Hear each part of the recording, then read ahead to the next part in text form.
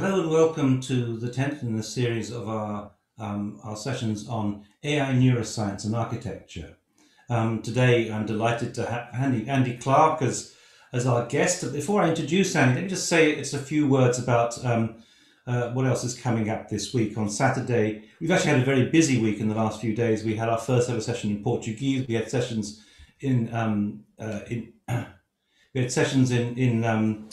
also in Spanish and Farsi and Arabic, and yesterday in English. And we have a session coming up on a workshop on Saturday. This is then going to be the 10th in the series. I think that's 10. It has been a terrific series. An absolutely terrific series. We've had some of the most astonishingly insightful talks. David Chalmers being one particular one. I mentioned him because he collaborated with Andy Clark, but all of them have been remarkable.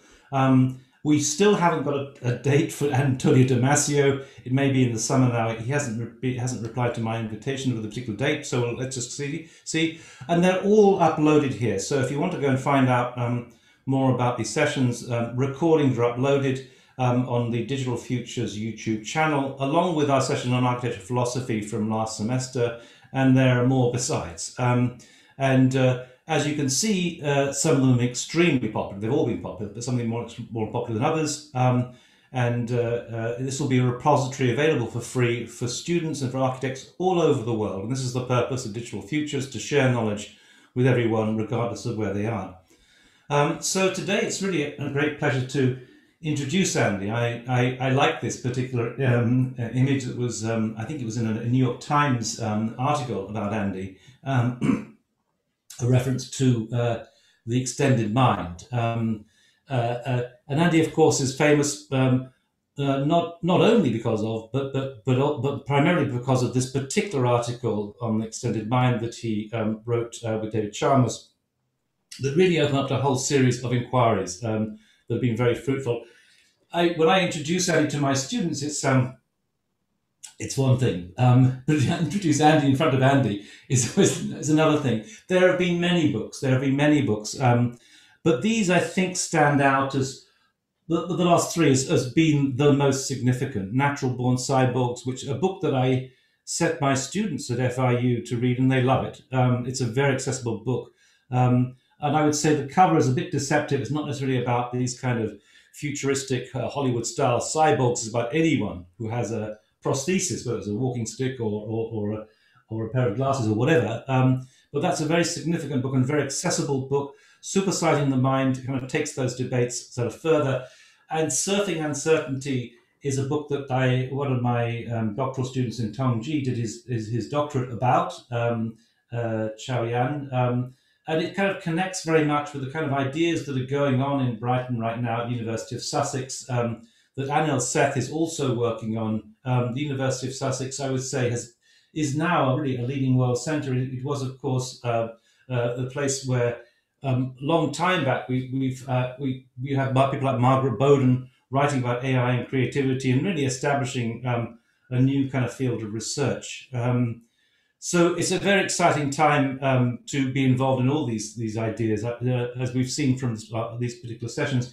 Andy, I'd say, is somebody that I was just reflecting on this morning. Andy and I are a bit like, shall we say, a bit like ships that pass in the night, in the sense that Andy was also from the UK, and I actually went to school, and I used to travel on the road right past where he lives right now, Marine Parade in Brighton, going to my school at Seaford, a few miles east of Brighton, while he was in the north of England. And then Andy went across to the States to work while I was in Europe. And then when Andy came back to Europe, I went to the States, and I've been there for some time. And now we're in a situation whereby, in fact, before I left the States, I was actually a professor in the University of Brighton in Brighton. And somehow we didn't meet until very recently, but I'm very glad that we did meet. And now he's living on Brighton, looking out over Brighton Pier. I'm on Venice Beach, looking out over Santa Monica Pier. On certain days, you could see certain similarities, but one has got pebbles and the other one's got palm trees and sand and sun and surfing. So it's great to have you here, Andy. Thank you so much for coming. let me just stop sharing my screen. I'd like to invite Andy, and I would also mention that John Sutton is also here from Macquarie in Australia, he's been collaborating with Andy, and it's 1 o'clock in the morning for John, so it's great to see you at such an ungodly hour. Andy, welcome. You have a fan club in architecture. I know that many people follow your work. You've been inspiration for all. So thank you so much for joining us today. Well, thanks, Neil. It's a great pleasure to be here. A huge pleasure to be here, and one that I'm actually slightly nervous about, because what I'm going to present today is very new stuff, and so it's very sort of blue sky-y. Basically, I think a lot of it isn't well worked out yet. So I'd be very grateful for all suggestions. We've got basically 6 years to work this out now. So I'll share a screen and throw a few ideas out there. Let's see. There we go. There's a share, and there we are. So hopefully you can see architectures of the entangled mind up there in some kind of technicolor. Yes. Good. Excellent. So this is funded by a European Research Council grant called Xscape, for something like X landscapes, you know, different kinds of landscapes, cityscapes, monuments, technological landscapes, and so on. So what I'm going to talk about is this project. The project is this sort of intersection of cognitive science, design, architecture, and cognitive archaeology. And it's pretty far out of my comfort zone. So I think it's kind of useful to give a bit of narrative backdrop to this project. Back in 2018, I was contacted entirely out of the blue by Felipe Criado Boado, who's a Spanish archaeologist. And he, along with a Spanish vision scientist, Luis Martinez, had written something that had just been accepted for scientific reports, which is one of the Nature spin-off journals. It had a rather daunting title, which you can see down there: Co-Evolution of Visual Behavior, the Material World and Social Complexity Depicted by the Eye Tracking of Archaeological Objects in Humans. So it's one of those papers where the title gives you a pretty good idea, I think, of what's going on. It's a pretty unusual paper, but it did speak to a theme that has been very close to my heart. And it's this theme of how interactions with the built world might somehow alter in some non-trivial way the processes of thinking and reasoning, so that if we actually want to understand the evolution of the human mind, then really we need to understand something like the evolution of a sort of a human world structured whole, something like that. So it's this idea that embodied action is binding things together in ways that are so tight that we really can't usefully think about what minds are doing without simultaneously thinking about what worlds are doing. So it's that idea, that sort of picture of inseparability, that's sort of driven some of the stuff that Neil was so kindly talking about there, all the way back to being there, putting brain, body, and world together again, onto Natural Born Cyborgs, onto Supersizing the Mind. But the focus of a lot of that stuff had been this notion of sort of merging with our technologies to create hybrid forms. That's a kind of extended mind idea. And the idea was that mergers don't really require wires and implants, which is why that cover was so inappropriate for that book, because the main claim is that wires and implants don't matter. It's a dovetailing of technologies to what brains are doing that is doing the work. So what Criado and colleagues were doing was looking at something that was rather different. Not really augmentation technologies so much as just environmental accidents, you might think. They were basically looking at pots, and they were looking at the way different pottery styles captured different patterns of eye movement. So you can see some of the kind of pottery styles that they were looking at there. 3 Neolithic pots. What the pilot study was an eye tracking analysis of what happened to contemporary humans when they were exposed to replicas of those pots.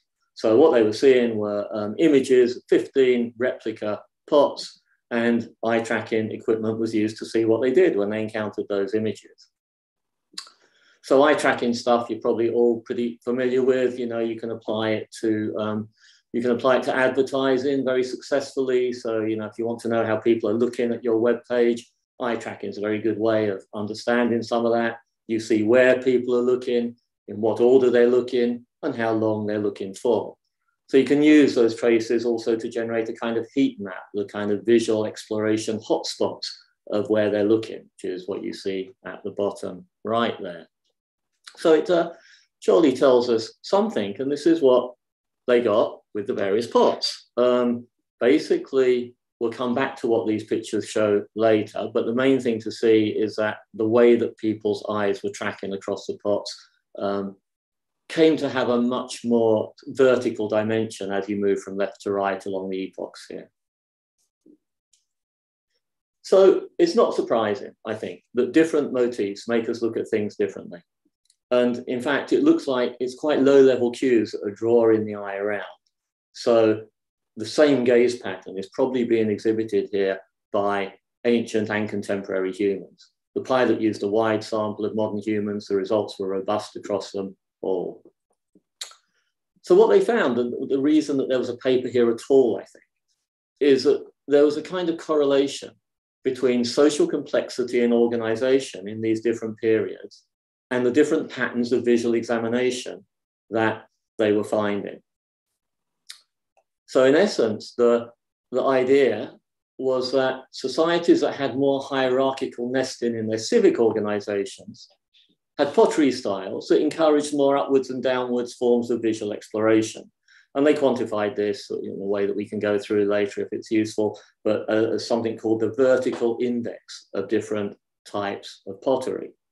But the main result was just that increases to the vertical index, which is just the way that your eyes are kind of tracking up and down as opposed to horizontally, corresponded rather closely to differences in hierarchical organization in the various societies that the pots came from.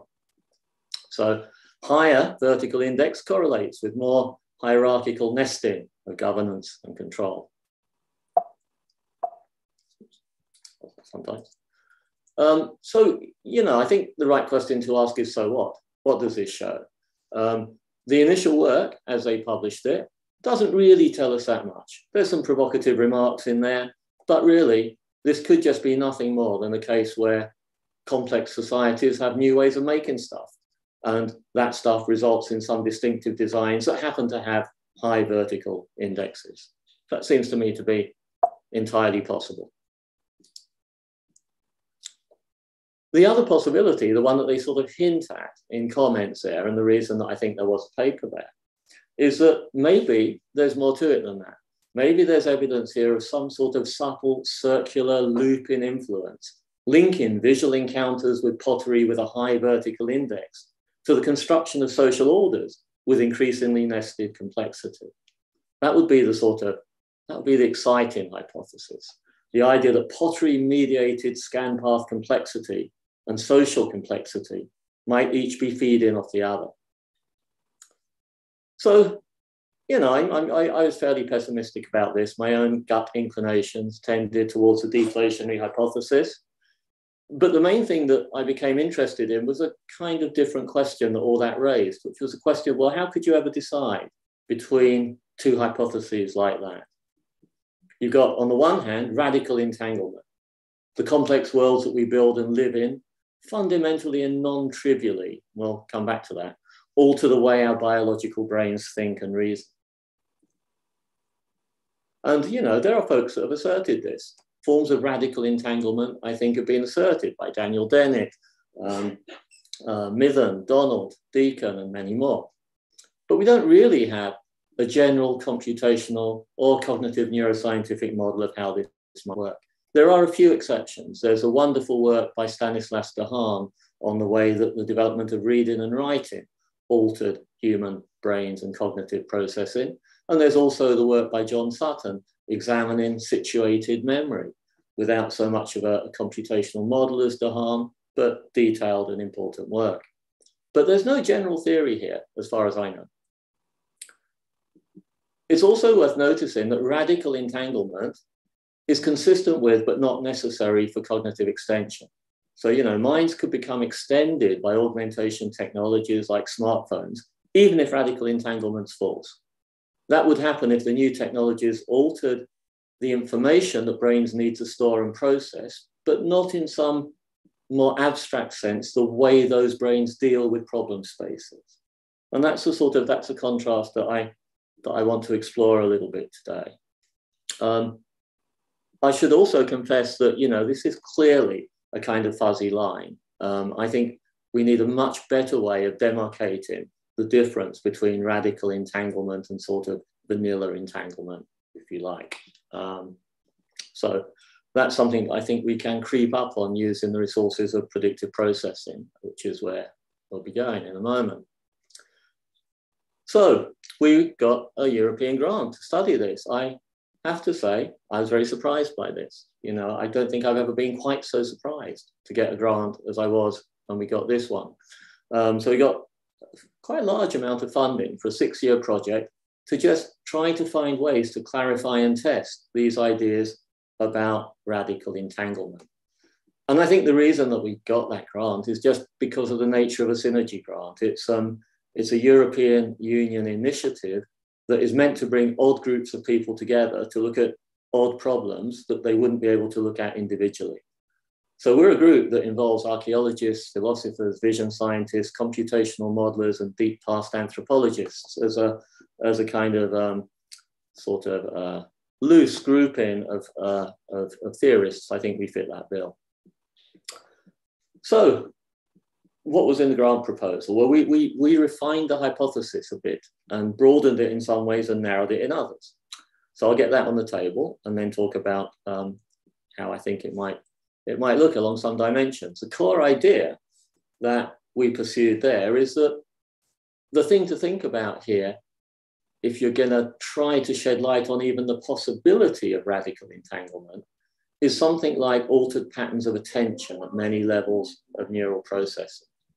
So the idea would be that the built environment in all its forms doesn't just alter scan paths, but in fact that's reflecting something much more fundamental, which is altered patterns of attention at every level of neural processing, not just early ones, but all the way. So those altered patterns of attention, you could think of them as something like multi-level cognitive habits, although we'll be able to say a bit more about that in a moment. But the idea there is that by altering patterns of attention in that way, the encountered environment is constantly entangled with a change in sort of neural cognitive profile, each altering the other as we go along. So at the most radical end of the radical entanglement spectrum, the division between mind and environment is a sort of explanatory red herring. It's not helpful because the thing that cognitively evolves is this sort of mind-world machine that operates as a single dynamical whole. That's a picture that I've always been attracted to, and I think you can see many of the things that myself and other people mentioned earlier have been trying to do as sort of trying somehow to make sense of this and to see whether it's to see what's non-trivial about it, if anything, and how we might do things differently if it were true. So there's a question as you get to there. How are we going to understand, demonstrate, and choose between varieties of radical and indeed vanilla entanglement? So the ESCAPE project involves an awful lot of different moving parts. A lot of those moving parts are actual case studies. They're planning 41 different worldwide case studies that will be conducted both within the original cultural setting and by taking objects and artifacts and situations, people, and kind of pushing them into different settings to see whether, in particular, eye tracking responses look the same or different, whether MEG responses look the same or different, and so on. So it's a big project on what you could think of as ecological vision, basically, although it's not supposed to all be about vision, but vision seems to be one of the easiest things to look at. There is a very daunting picture of the case studies that they plan to undertake, and nothing makes me happier than the fact that I'm at some distance from having to do any of that work, because that looks really, really difficult. It'll be exciting to be part of it, but it looks really hard. There is, however, there's one clear danger in all this work, and that's why the Sussex team are there, I think. And that's the danger of mistaking simple correlations for evidence of two-way causation. Mistaking simple correlations for evidence of the operation of this kind of co-evolving dynamic whole that would be interesting in its own right. And the job of the Sussex team is to try and shed light on that. So what we're supposed to be doing is, first of all, kind of what philosophers do, which is plot and interrogate the conceptual landscape. Ask ourselves, in what various ways could built worlds non-trivially influence cognitive processing? What sort of evidence is already out there? And we'll look at some of this in a few minutes. And also to run a set of simulation studies. And the good thing about those is that they at least have a chance of proving causation. They can, in principle, prove an interesting kind of causation here. Of course, they can't prove that it actually happens in the real world, but at least it would happen in the simulations. So we chose a particular framework for the simulation studies and for thinking about this issue in general, and that framework is predictive processing, also known, I think, actually more often nowadays as active inference. I think this is becoming the dominant picture in computational cognitive neuroscience, but it's a very broad picture. It comes in varieties itself. The core idea there is that brains are embodied prediction machines, that perception, cognition, and action are jointly determined by brains' attempts to minimize long-term prediction error during embodied interactions with the world. And so, there are some introductions to this out there. Jacob Howie has an introduction, The Predictive Mind, from 2013. I've got one from 2016 called Surfing Uncertainty. They're slightly different in that Howie is tempted by the idea that predictive processing goes best with a rather insulated picture of how brains work, how minds work, whereas Surfing Uncertainty is much closer to the extended cognition picture. And the idea is that by binding perception, attention, and action into a single whole, the sort of cognitive machine can extend into the world. As I say, I'm not pursuing the extended mind aspect of that today in particular, but we can talk about it in discussion. It's clearly not very far away from this, this picture of a dynamical whole spanning brain, body, and world. So what do PP systems do? What they're trying to do is reduce long-term prediction error during embodied encounters with the world. Prediction error is just a discrepancy between current sensor readings from incoming light, sound, from inside the body, proprioceptive signals, and so on, and predicted readings. And the only way that you can do that, at least I still believe this, there are a few people that might doubt it, but I think the only way that you can do this is to learn a model of self and world, a kind of predictive model, a structured generative model that aims to predict current sensor readings and how they should alter as we move and act. So those predictions structure human experience. They determine the policies that select actions, including eye movements, reaching for smartphones, all of our worldly engagements. And I think it is that there's a deep unity in the predictive processing story between perception, attention, and action. It's that unity in a way that I think makes it an apt underpinning for the investigations of the ESCAPE project. So it is a long story. It ends up covering just about everything that seems intuitively cognitive. Obviously, I'm not going to rehearse the story in the remaining 15 minutes. But one important feature of these accounts is that they make attention a key player. And that's the thing that I want to lean on a little bit. So attention in these models is basically varying estimates of precision. So precision is the inverse variance of prediction errors in these models. But the main thing to get on board here is that what assigning precision to different predictions and bits of sensory evidence does is allows us to balance what we know and what we currently sense, but also to balance which bits of what we know and what we sense are gonna, if you like, be most influential moment by moment. So precision assignments are doing an incredible amount of work in predictive processing and in active inference. They're determining how we use the knowledge that we have about the world.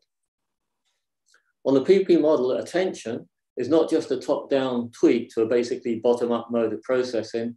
I think it's the heart and soul of fluid intelligence.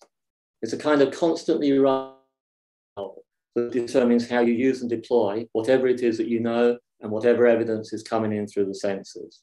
So I think it would be impossible to underestimate the importance of precision estimations to predictive processing accounts. One place where I think you can see that importance is in the explosions of work on predictive processing and computational psychiatry. The idea there is that deviant precision assignments cause atypical forms of thought and experience. And that's actually the focus of a book that I've got coming out in 2023, The Experience Machine. There are lots of reviews of this kind of work down there. There's a good one, The Predictive Coding Account of Psychosis by Sturzer and colleagues. So if PP is on track as a picture of how brains work, then I think altered patterns of attending would be some of the deepest possible alterations to our general profile of thinking. And that's the kind of glue that is supposed to be holding this together.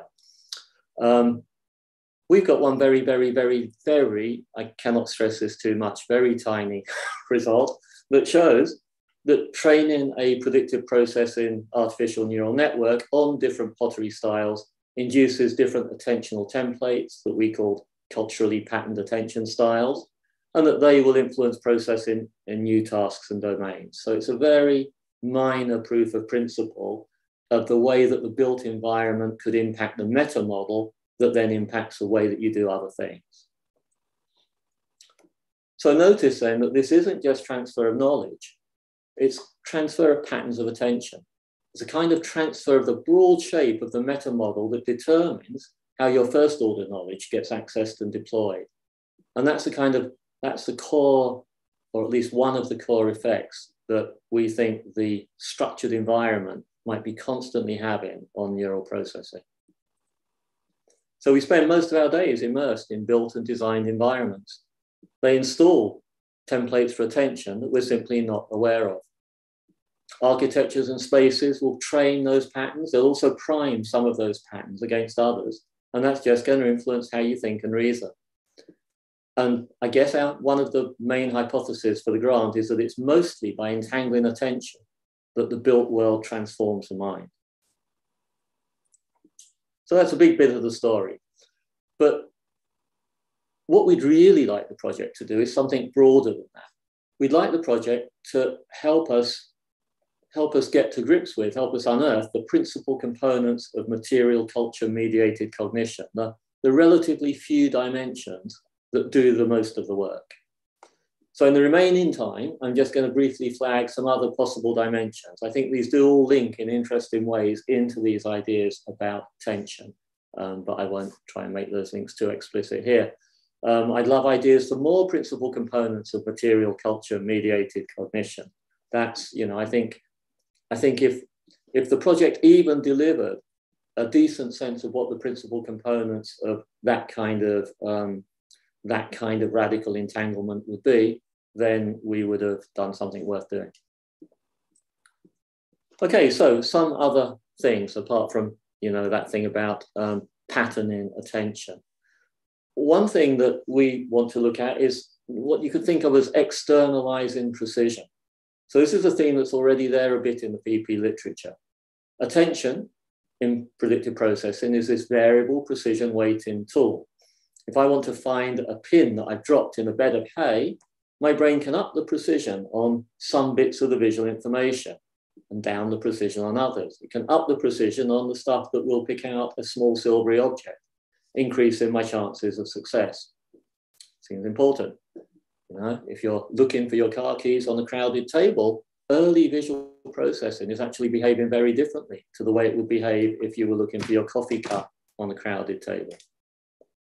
Oh, talking of which, almost on cue, a cup of coffee arrives. In that way, though, I think, or what we think here is that built worlds are also reservoirs of precision that do a lot of this work for us. Even in the case that you see there of the pin dropped in the hay, you know, we maybe built a world where pins have big red or green heads, and that's going to help you pick them out. It's kind of doing some of the work of precision for you. The human-built world seems like a reservoir of achieved precision estimation. If you put cheap cues, you know, around your broken down motor vehicle, what that's really doing is just screaming, assign high precision to incoming visual information. It's a way of cheaply alerting us that something here really matters. These sort of otherwise maybe arbitrary structures are local proxies for precision. And this goes back to stuff that was floated by Rupsturf and colleagues back in 2010, Ed Hutchins in 2014, and others. Urgent fonts, food packaging, and priestly robes are also uploaded precision estimates. They're saying, take this or that especially seriously. Squint a bit, and I think the whole of the human-built world and most of our patterned social practices, like stopping at red traffic lights, are a sort of bag of tricks for managing online precision estimation. I won't talk about it here, but I think language itself is a kind of artificial second system for managing precision. So if we throw words at ourselves, that's another way of upping the precision on certain aspects of our own processing and driving our own thinking a lot. Maybe a lot of inner rehearsal takes that form. So it's also true that as we just behave in our world, we gradually alter it. And this is another way of uploading precision estimations into the environment, a sort of more accidental way. I guess the classic example here is laying down a path through walking. The path that other people took across the grass becomes visible, it attracts attention, that encourages other people to follow it. These are sometimes called desire paths. Intelligent buildings and cities are a clear opportunity for something like new forms of desire paths. There's an opportunity there for buildings and cities to acquire structure and signage automatically as a result of human use. That would be particularly easy in the case of augmented reality scenarios. This is Dave Chalmers' picture of me, actually, and I don't know how I feel about that, but it's supposed to be me at the corner there in some kind of augmented reality situation, alerting me to certain things. My world looks very different to the way that other people's would, and my world has been structured by trails that myself and others lay down just by moving around it and buying things. So that's stuff about uploading precision. Second thing that I want to talk about is something that I think is hugely important, to breaking the grip of our own best internal models. You know, predictive processing is a story that applies just as well to all kinds of, or many kinds of other creatures, certainly to other mammals and probably to other creatures too. On the other hand, human thought and reason seems to be somehow distinctive. We're going further and deeper.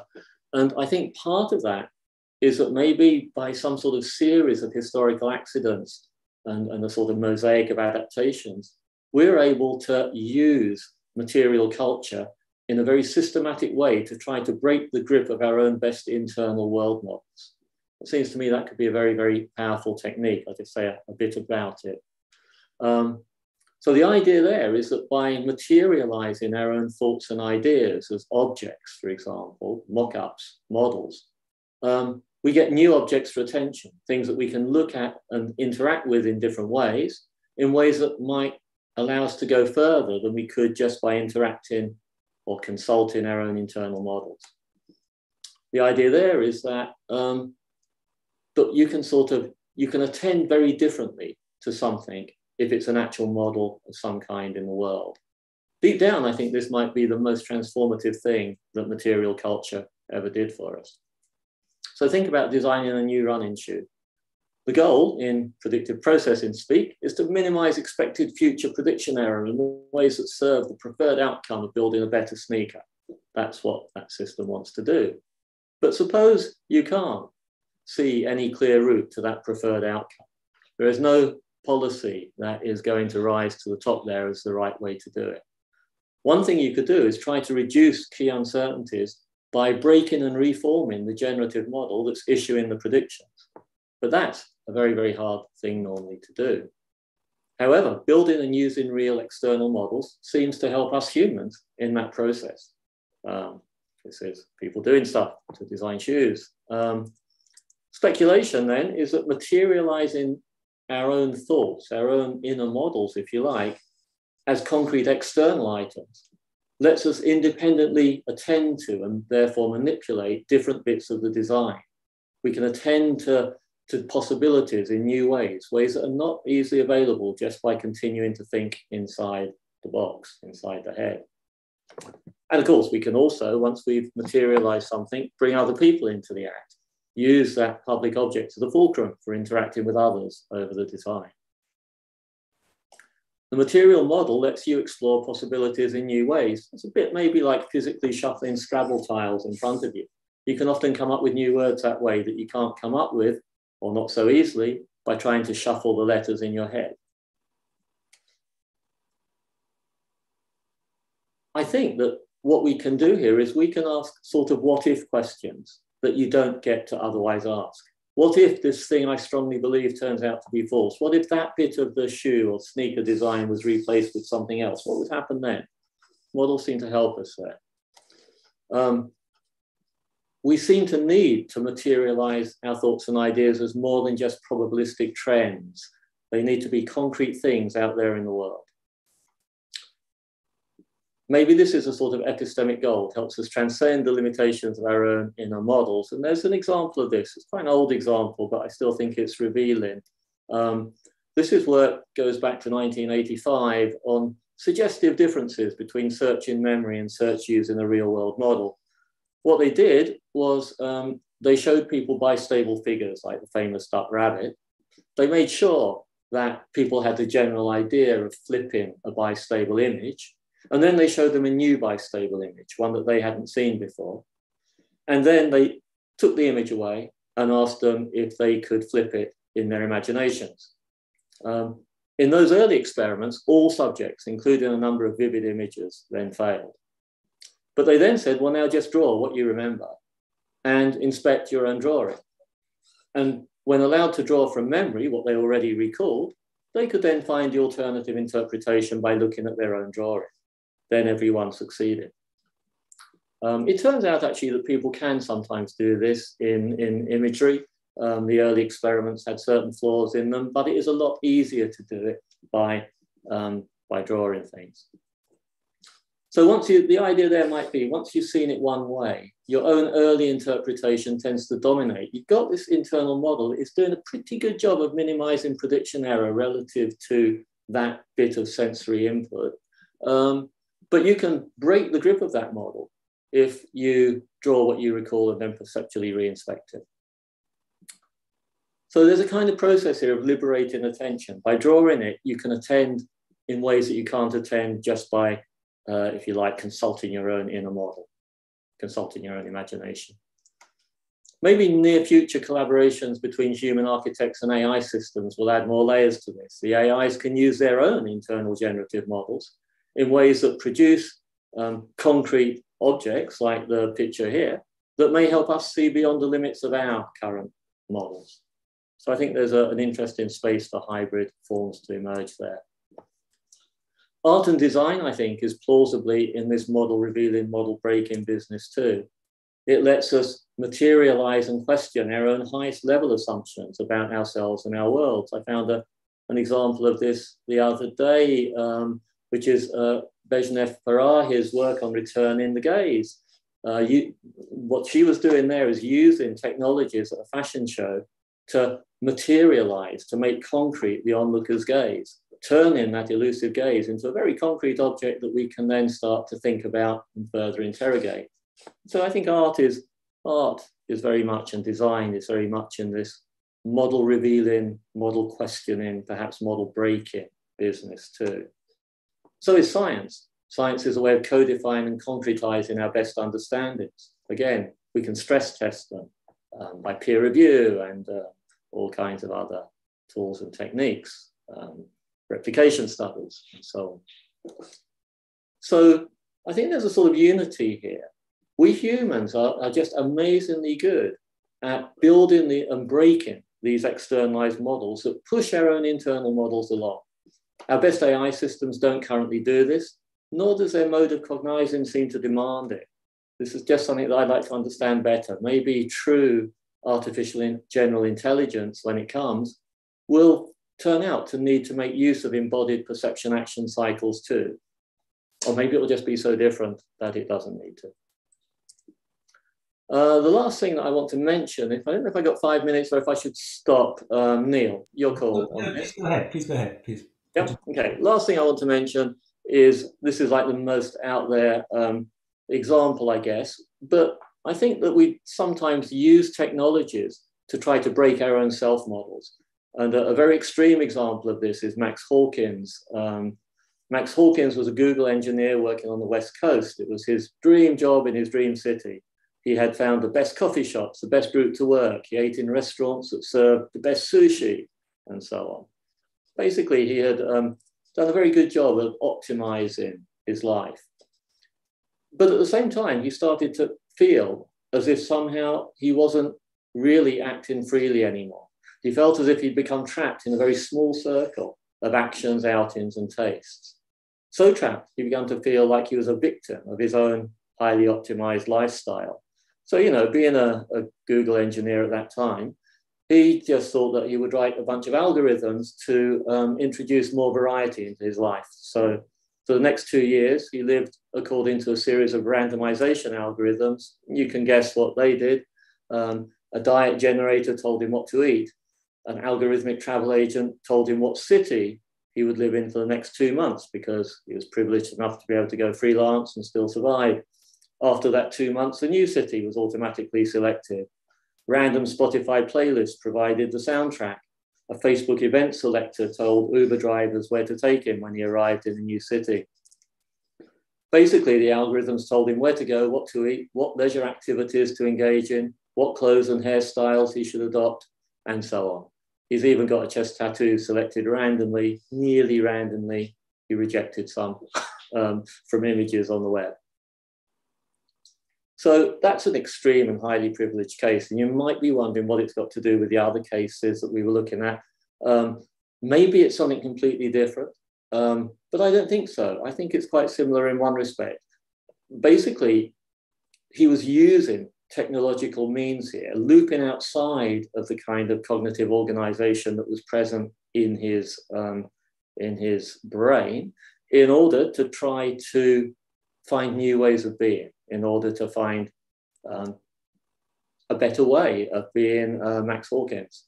So I think it is similar. I'm not sure about this, but it seems to me that this is a technologically mediated way of sort of stress testing our assumptions about who we are and what we like, a way of maybe more fully exploring the space of human potential.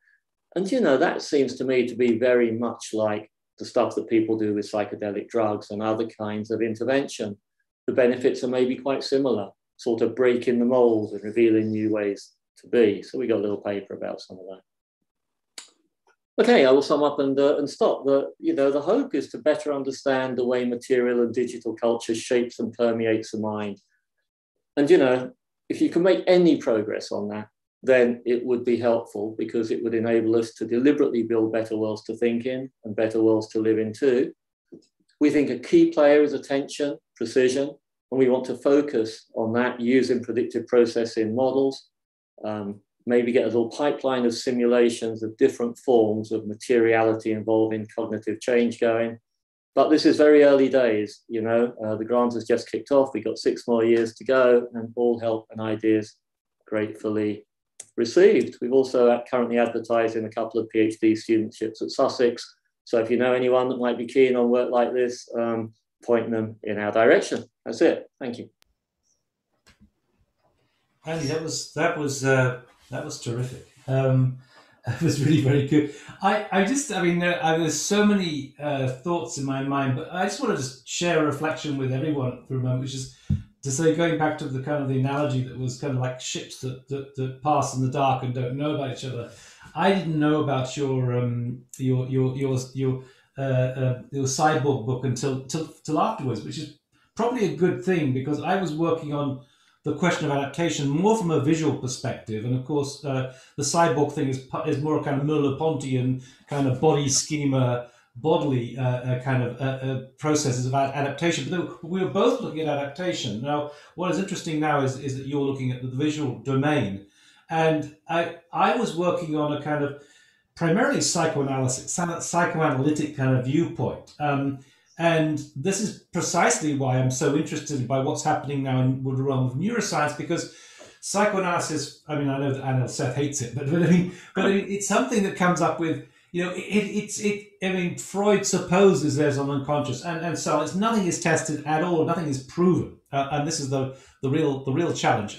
Whereas a neuroscience is trying to be systematic, and it's you know, really making some headway towards trying to find, you know, to test things out, and I think that's really fabulous. But let me just throw a couple of interestingly, just while you mention that, I think my understanding is that Carl Friston started out as a psychotherapist of some kind.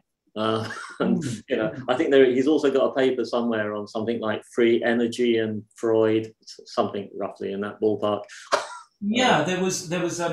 I mean, the one I quite like is the work of Slavoj Žižek, and comparing that to, say, you know, your work and Emil Seth's work and so on. The idea, I mean, so Žižek is saying that everything comes to us through the lens of fantasy, through the realm of the imagination, through that detour. Now, that's not so far away from the kind of the predictive perception sort of model in some ways. But there were a number of things I wanted to kind of throw out there, and that is to say what I realized myself, which was kind of interesting in some ways because it relates quite closely to your Max Hawkins model, is that, I mean, the thesis I came out in the book Camouflage is that actually it's all about how you begin to grow into spaces and kind of to adapt to the life world and so on. How after a while you start feeling at home in an apartment and so on. All this kind of process, we naturally absorb that world and it becomes part of us, you know. And I was the thesis is, well, actually, and actually design helps. Design helps in the sense that we will eventually adapt to anything. And I was using an example of the name of the penitentiary just outside San Francisco, the island.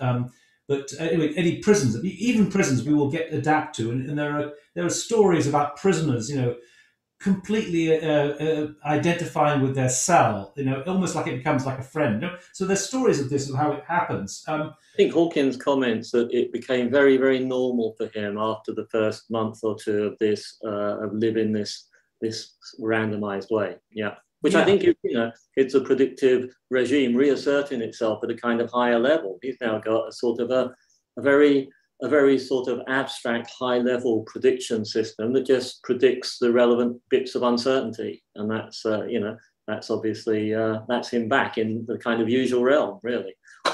Yeah. Well, what I guess what I found is my thesis as an architect, as a designer, was that actually good design, whatever that might be, helped that process of assimilation. And that came out of Adorno's thinking, what he called sensuous correspondence. And that was fine, as far as the group that I belong to is concerned. And one could argue, sure. But the problem is that there are different constituencies of taste out there, which I think is something that Max is also touching on in some ways, in that, you know, whatever my values are, and I'm sure my sister hates me for this, but I always use the example of my sister in Tunbridge Wells, because I turn up and I dress in a certain way. I mean, you know, basically architects dress in black, and you think, well, why is that? You know, and that's a big question anyway. And sometimes I wear these kind of ridiculously bright yellow Nike sneakers, which actually look quite striking. Now, I go to my sister's, and she's a retired school teacher, and she looks at them and says, "Neil, you're not a school teacher. You're not a school kid anymore. You know, why are you wearing those?" And I go to Zaha Hadid Architects in London, and Patrick Schumacher will say, "Wow, where did you get those? I want a pair." You know, in other words, there are different constituents of taste, and you know, you can imagine that you know, for example, you know, what is a sense of paradise or a sense of well-being? For me, it's a design by Zaha or something. But there are other people for whom, you know, maybe a room full of model railways is their idea of heaven, or you know, or maybe it's a Starbucks cafe. In other words, there's so many different constituencies of taste. You can't really come up with any universal model, which is challenging. There's something else I want to throw out there as well, which comes out of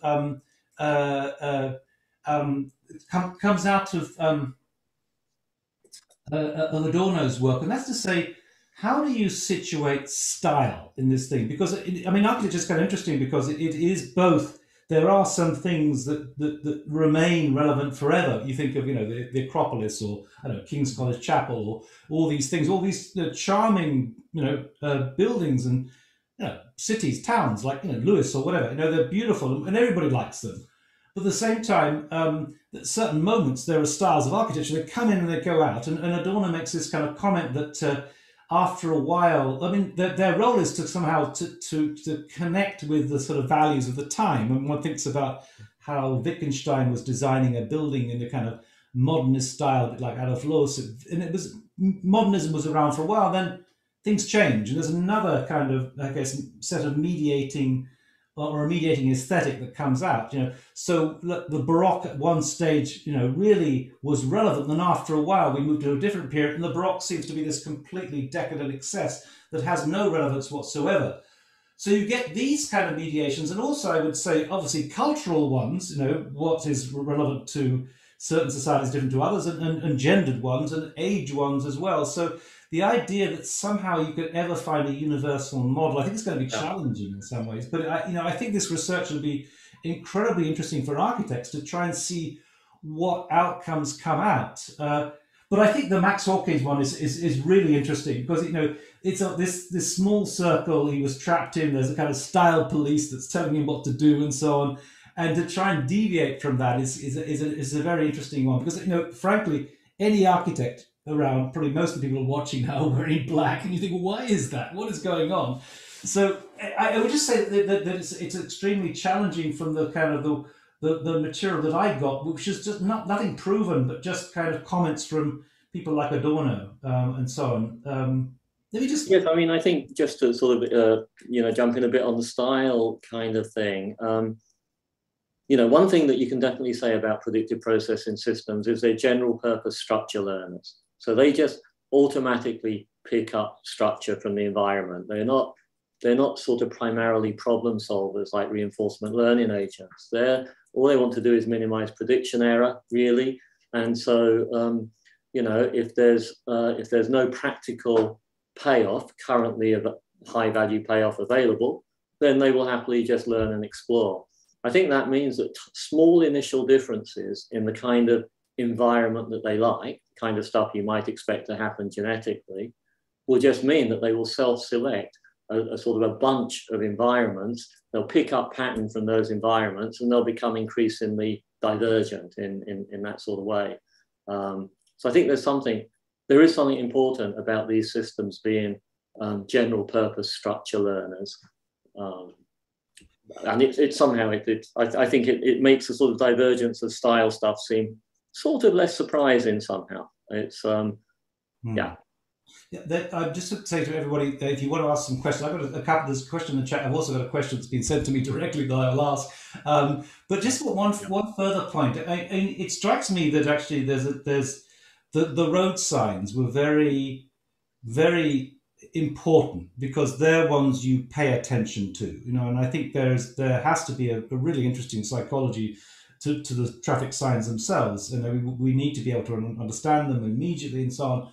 But there's a comment that Walter Benjamin makes which kind of challenges one of your assumptions, and he says in terms of buildings we look at them in a state of distraction. They're just this background horizon out there. I sometimes think the mistake that architects make is to assume that somehow they have to be all different and they have to be, I mean, for most modern architects, they're vying for attention, shall we say, most buildings. And the city becomes this collection of these. But you go to a place like Bath or, I don't know, where everything is kind of similar, and that actually works quite well. It's almost like the notion that Gianni Vattimo has of weak thought. There's been this background condition is actually a very relevant one for the built environment. And maybe we shouldn't be strenuously trying to seek attention to our buildings and just accept the fact that there are this kind of background horizon of consciousness. Yeah, actually, so there were a bunch of things that I thought about saying that I decided not to because I thought it would confuse the issue. but they were all about the role of affect in these things, and affect as another one of these sort of principal components. The kind of thought there is that there's some kind of balancing act to be done between environments that, if you like, attract attention and enable us to do the thing that seems to give us a certain kind of affective punch, which is minimize more than expected amounts of prediction error. Seems like predictive processing systems love that. That sort of, a good slope of error minimization, more than expected error getting minimized. That's what they like best. That's what Max Hawkins wasn't having, I think. He was just having expected amounts of error being minimized until his algorithms pushed him out of his comfort zone. So that's kind of one side of the equation, loving that sort of environment. At the same time, look at all the stuff that, say, Moshe Bar is doing on mind wandering, the kind of importance of creating worlds that aren't busy attracting our attention, so that attention can float around more freely in the kind of inner world without being captured by our plans, our projects, or the stuff that's around us. I think somehow getting that balance right is something that that we need to think about a lot harder if we're thinking about sort of architecture and well-being, for example. It's sort of we kind of want things to do both of these jobs. The world that I inhabit is not going to change the way that I process information unless I actually assign high precision to some aspects of that incoming information. If I assign no precision to any of it, then nothing would ever increase my learning rate or drive change. So in some way, there's a sort of chicken and the egg sort of thing here. For environments to have these kind of effects, you already have to be assigning precision in certain sorts of ways. But then once you do that, they can drive changes in the way that you assign precision. So maybe it's a kind of step-in effect. Anyway, I think there's a whole bunch of questions that float around affect here that I think we should be able to bring in using the predictive processing framework. Just one comment. I'm not sure we found that cool.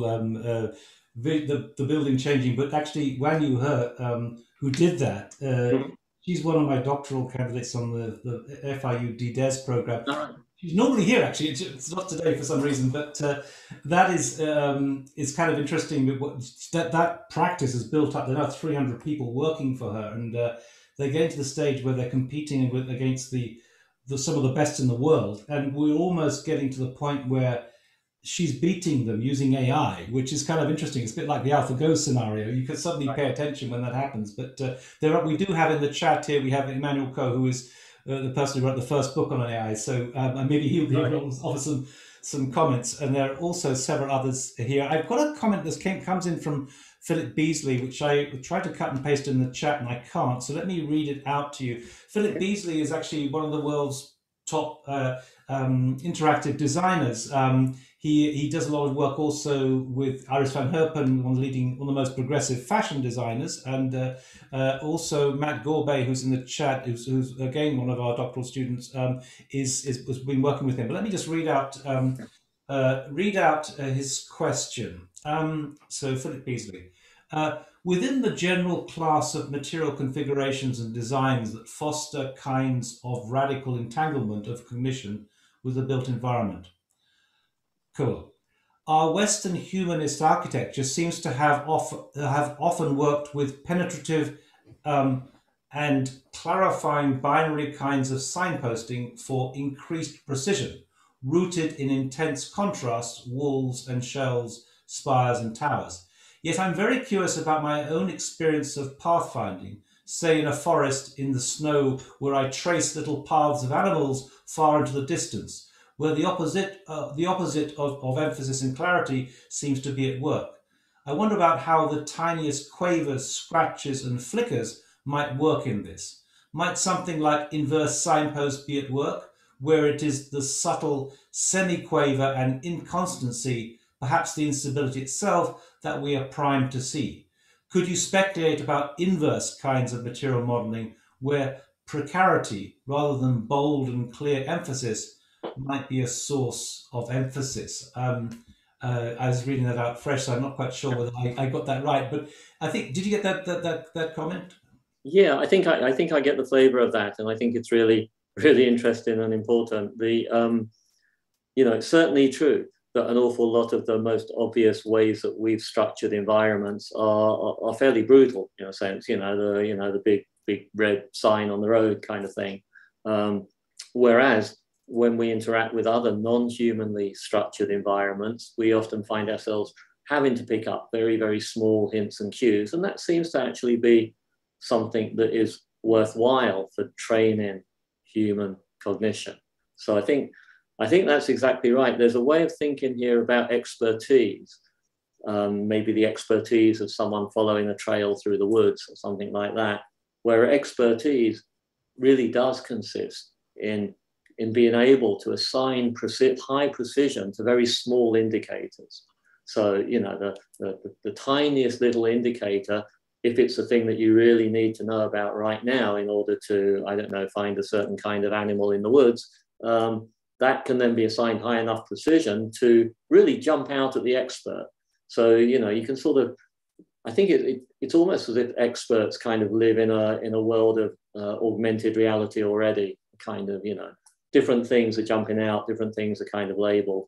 But I think maybe there's a question underlying, there's an issue underlying the point from, is it Philip Beasley there, which is that it seems as if maybe we're losing something if we try too hard to upload precision into the environment. What we really want to do is to make sure that we don't upload all the precision into the environment. We continue to train the sort of onboard biological systems so that they can pick up on small hints and assign precision in the right sorts of ways. And this puts me very much in mind of the sort of debates that I would have back in the extended mind days, between sort of, the worry that it's just dumbing us down if we start to rely on our smartphone too much, versus the idea that we can be hybrid wholes that do better. The good thing is that you don't really have to choose between these things. I don't think there's any evidence that being immersed in a world where there's an awful lot of easy precision indicators makes us less able to assign precision in very, very subtle ways when we need to. So it doesn't strike me that there's a real worry there, but it is something that designers want to take seriously, because I think that human beings will get actually quite good affective payouts for being able to do things using these very, very subtle external cues. There's a sort of, I think they give us a chance to minimize more than expected amounts of prediction error as we go along.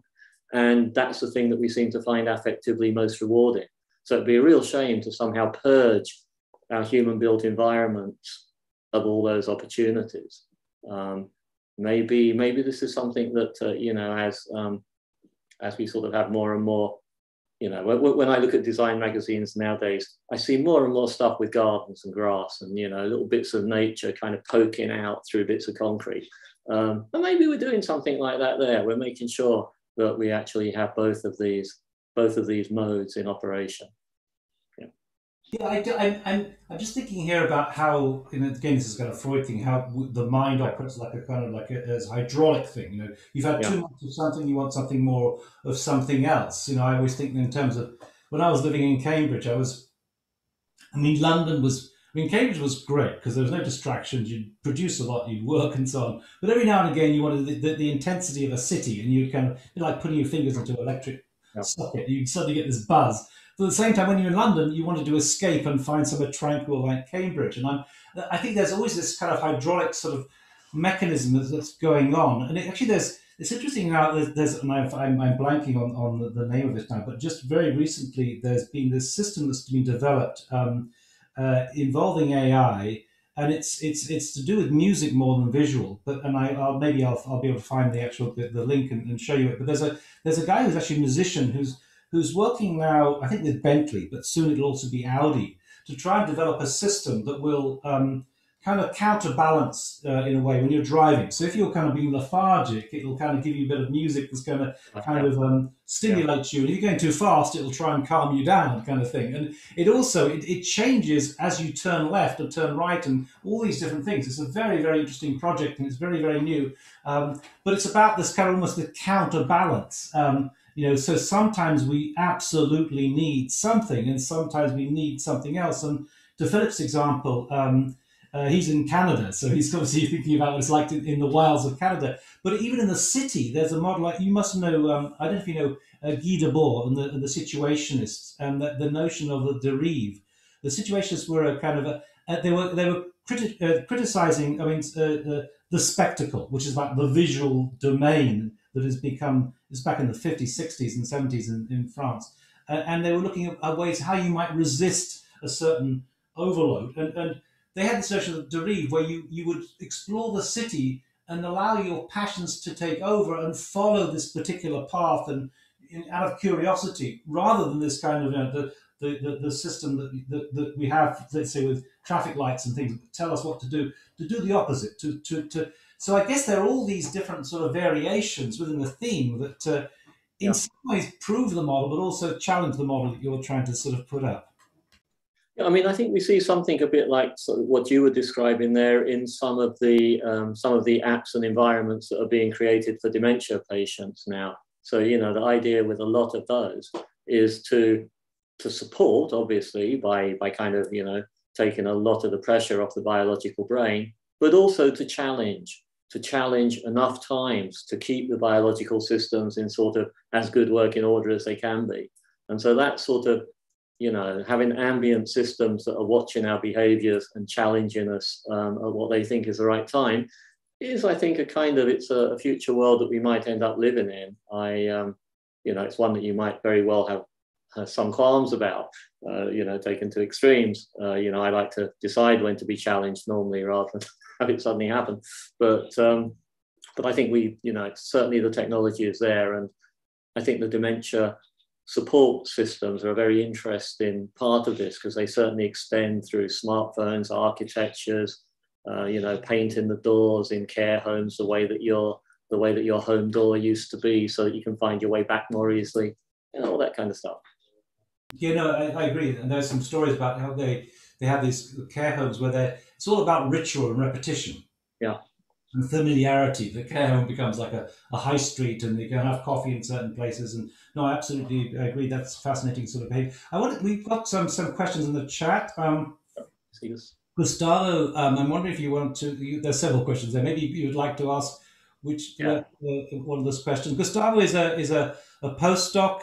He's UC Santa Barbara. Was just an architect by training, but working in the world of media art. Gustavo, would you like to ask a question? Sure. Thank you very much, Professor Clark. Extremely inspirational and fascinating. I think a lot of my questions have to do with thinking about information as a way to analyze some of this. In the last year, I think following Neil's doctoral consortium, we're going to AI and looking at creativity. But then a lot of the experts that have been speaking are talking about the creation of these intelligent systems. So my question would be, how do you see the equivalency of an expert, I think, going through a human lifespan, collapsing the visual, the informational, the audio, even the tactile, all those senses as intelligence, and then figuring out how to collapse those models into a world or making them into a world and then analyzing them. Because I thought it was a very compelling image that you showed about the world image. It seems that it had sonic waves, visual waves, and graphical language, and also spatial knowledge. I work in an instrument, and my postdoc is at the Alisphere, which is at UC Santa Barbara by Dr. Chalmers, and we made an actual sphere, and we go in there and we study how information impacts the body and intelligence and creates collaboration. So if you can speak to how you would hypothetically look at all this intelligence and knowledge and think through kind of giving us a seed of these expert systems in relation to your current research. Because I'm just fascinated. I never really thought through that that by reading and experiencing this knowledge, that I never really thought through how it made me. But if you think about a child learning, if a child makes a clay pot and they accomplish a goal, they actually can reimagine and remake their world differently. So are you looking at it as and sorry about the long question. No. Are you looking at it through the metaphor of how a child learns versus how a human learns, and versus how an expert learns, and then a society learns? Because then it's societal intelligence or super intelligence. Yeah, well, I think there are elements of super intelligence in here. There are elements of the idea that, you know, that notion of sort of, a kind of uploading precision into the environment. That's kind of pushing intelligence into the built world. It's just one of many ways that we do that. I was thinking about learning in general. So there was not supposed to be an emphasis there on children, although of course, children probably have kind of, less well-formed predictive models, and therefore they can acquire more stuff from exposure to a structured environment. That's clearly the case. Maybe what we're going to see, I think, is a case where our technologies put us in touch with information streams in ways that are more useful to human beings. So, maybe that's what personal AIs will do. If you've got a personal on-device AI, maybe its job is to kind of curate a lot of data streams, take a bunch of small decisions for you, but kind of sort of be part of a sort of a kind of single cognitive machine that is sort of you plus this little pile of personal AIs that move through life together. That's certainly a vision that I've been tempted by, and part of that might involve taking complex data streams and turning them into forms that humans find it a bit easier to interact with. So there's an awful lot of information out there about, I don't know, different microwaves or something. Maybe my personal AI can do something very useful with that and turn it into something much more easy for me to interrogate and interact with. Maybe that will be a sort of a way of curating data streams so as to sort of make them into the kind of objects that we can do more with. That's, I think that's possible with current technologies, and I think we'll probably see more of it with, augmented reality type technologies. Beyond that, I don't know. I think there's something else going on in your question I'm not quite on top of yet, and I think I might come back on to ask you just to say another word about that. I'm just looking at the way that you expressed it in the chat. So Professor Clark, I think just to interject, I think the implications are massive. Like if you really think about this, architecture, new media, and computer science, and then looking at the study of how humans evolve and learn, we're looking at really thinking through how we can flow through the world.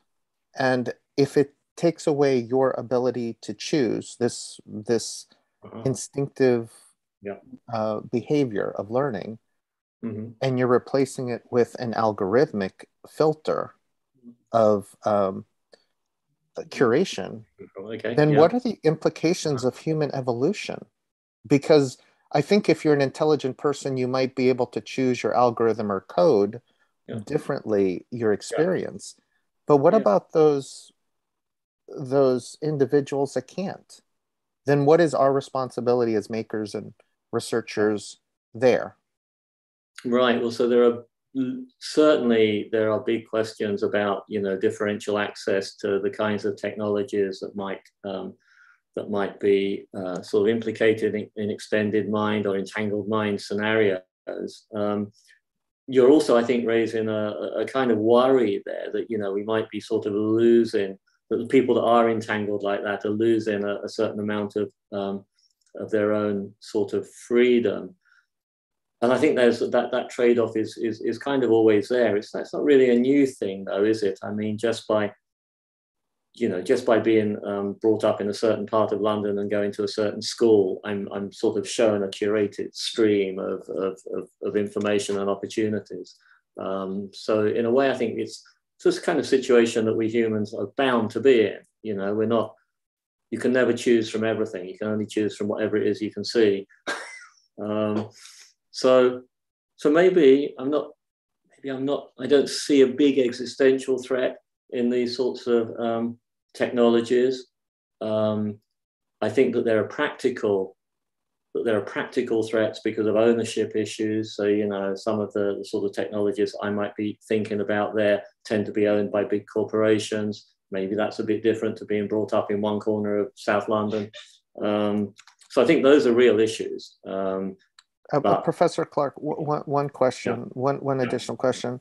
In the PhD journey that I went through, I had to go through the classics, or I had to go through learning coding or mathematics, or what about the resistance and the joy and I would say the quality of the knowledge gained by that investigation? How do you account for that possible loss in your new understanding of these different signs that are moving you? Because I wouldn't have taken a journey if I didn't have advisors and colleagues and an understanding of a certain field evolving from my own thoughts. But these filters could literally program you, and having different segments of societies look at certain things. It would be more regimented learning, I would say. It could be. I'm still enough of a techno-optimist to think that it doesn't have to be. That it's possible to have stuff that is kind of very sensitive to very small individual differences, and can sort of, as you change and evolve during your lifetime, it's kind of picking up on small things and maybe amplifying them a bit, but just in the way that friends and colleagues might do that anyway. I'm not sure it has to be worse than that. But yes, it's there's a wide space of possibilities here. I guess in a way, I'm most interested right now, at least, in just understanding the nature of the entanglement.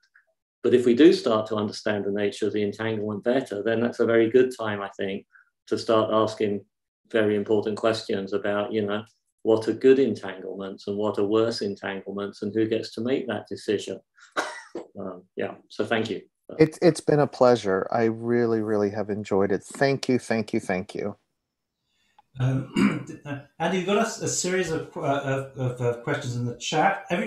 We've got people watching from all over. Harif has just joined us from Baghdad. There's Inan Ansari from Iran, and Emmanuel Ko from Singapore, and so on. I want to ask Iman Ansari if he would like to ask his question. If not, I can ask it. I can just read it out myself. But Iman, would you like? Hi, thank you. First of all, thanks for a wonderful lecture.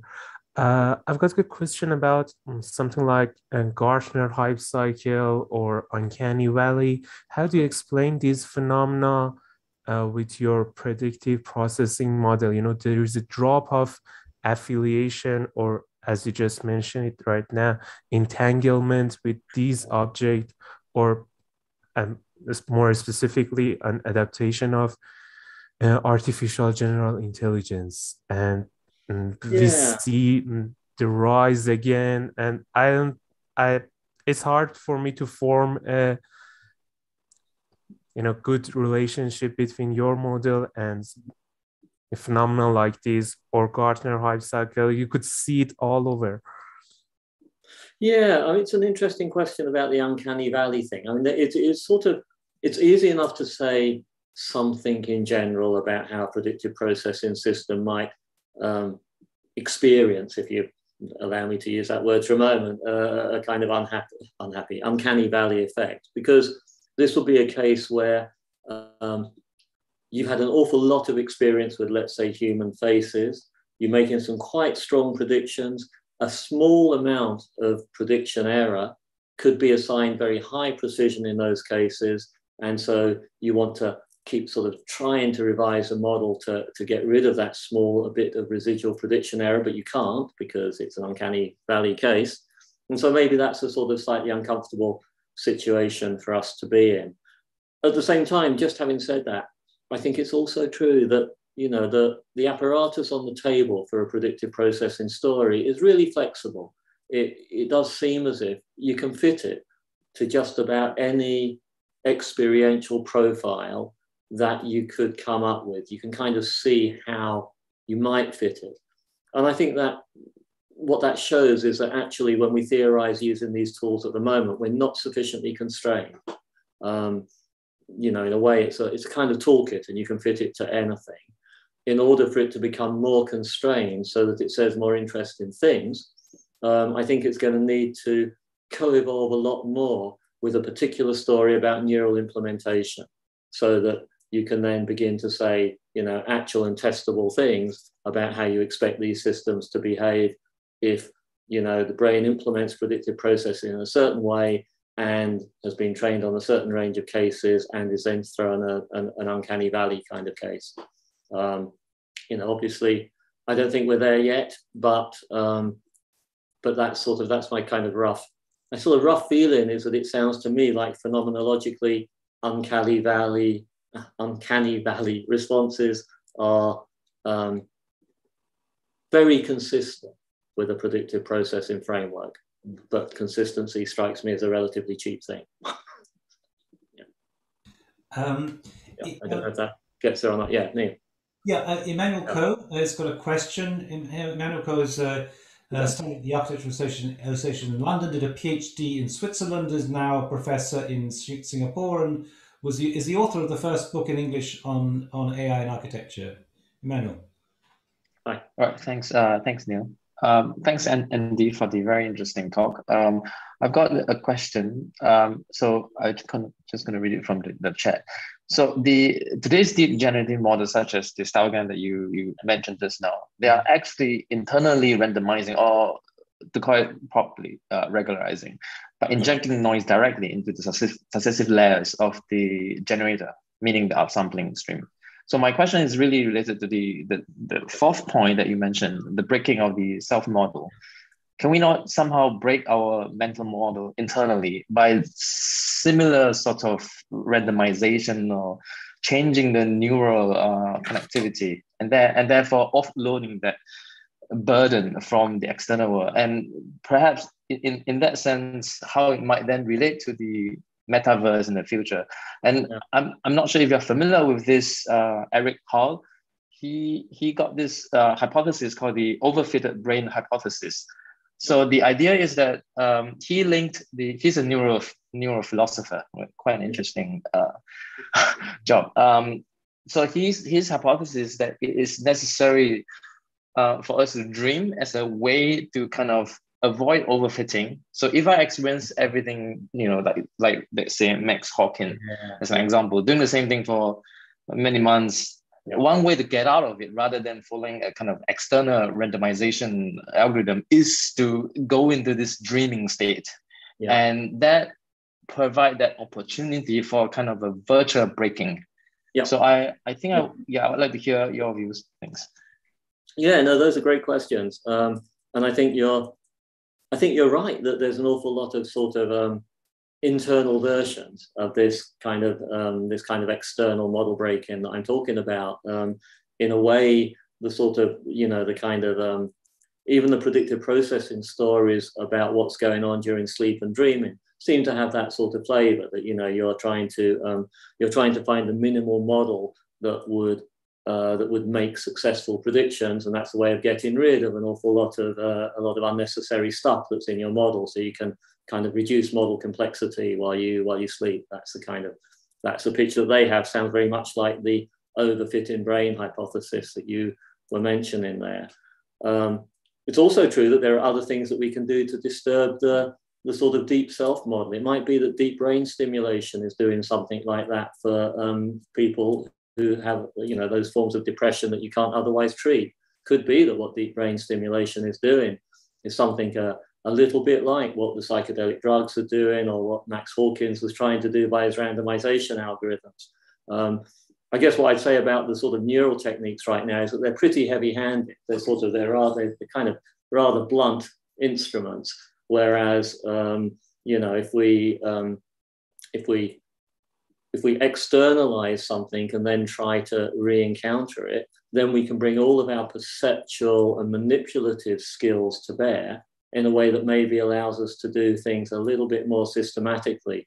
But there might very well be, you know, all kinds of things that are best done with a blunt instrument, and it, you know, it could be that you know, we just need to have the right combinations of these things. I think one thing that I'm attracted to in the way that I think predictive processing is going to think about these things is that very often there won't be much to choose between a kind of external manipulation and an internal manipulation. You know, you're basically you're trying to manipulate certain levels of processing in some way, and you can do that by changing the environment, or by changing the brain, by changing patterns of embodied interaction.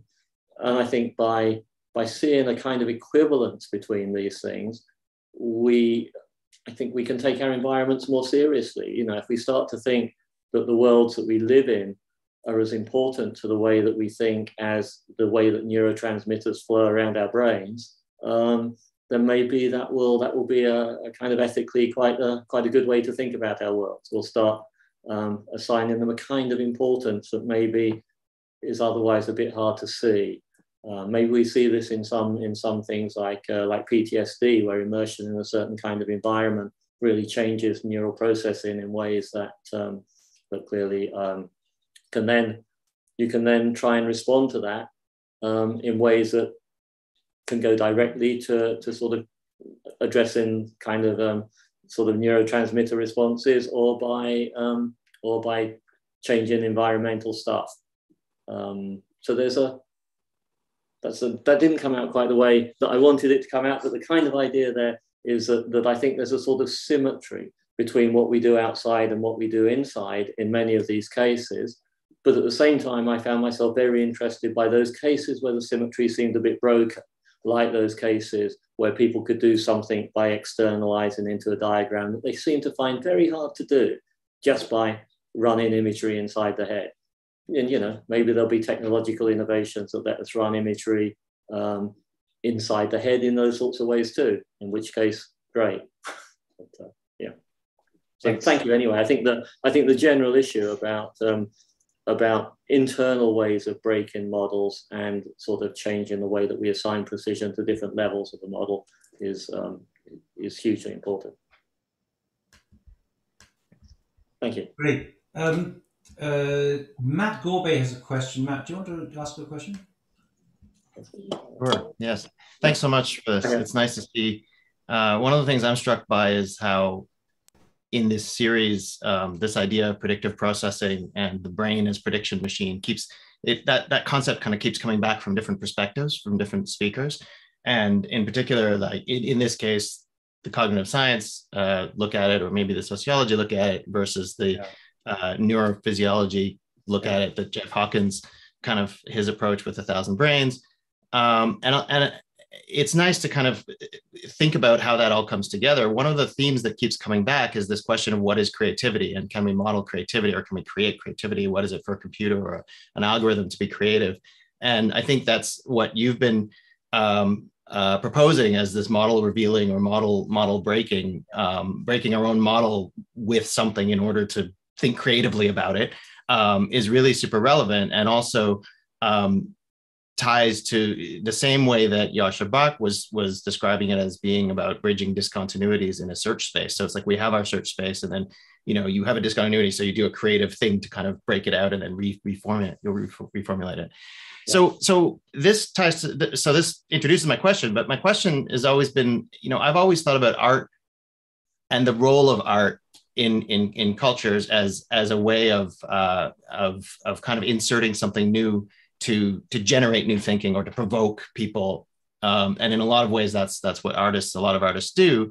So with this model, I guess what I'm interested in your perspective on is different people respond differently to novelty. So some people will see a work of art and they'll really appreciate it and find it really interesting and valuable because it makes them think in different ways. Other people see a work of art and they find it and they dismiss it because they don't, they can't relate to it, and they say, no, this is novel, and it's just as novel for each individual.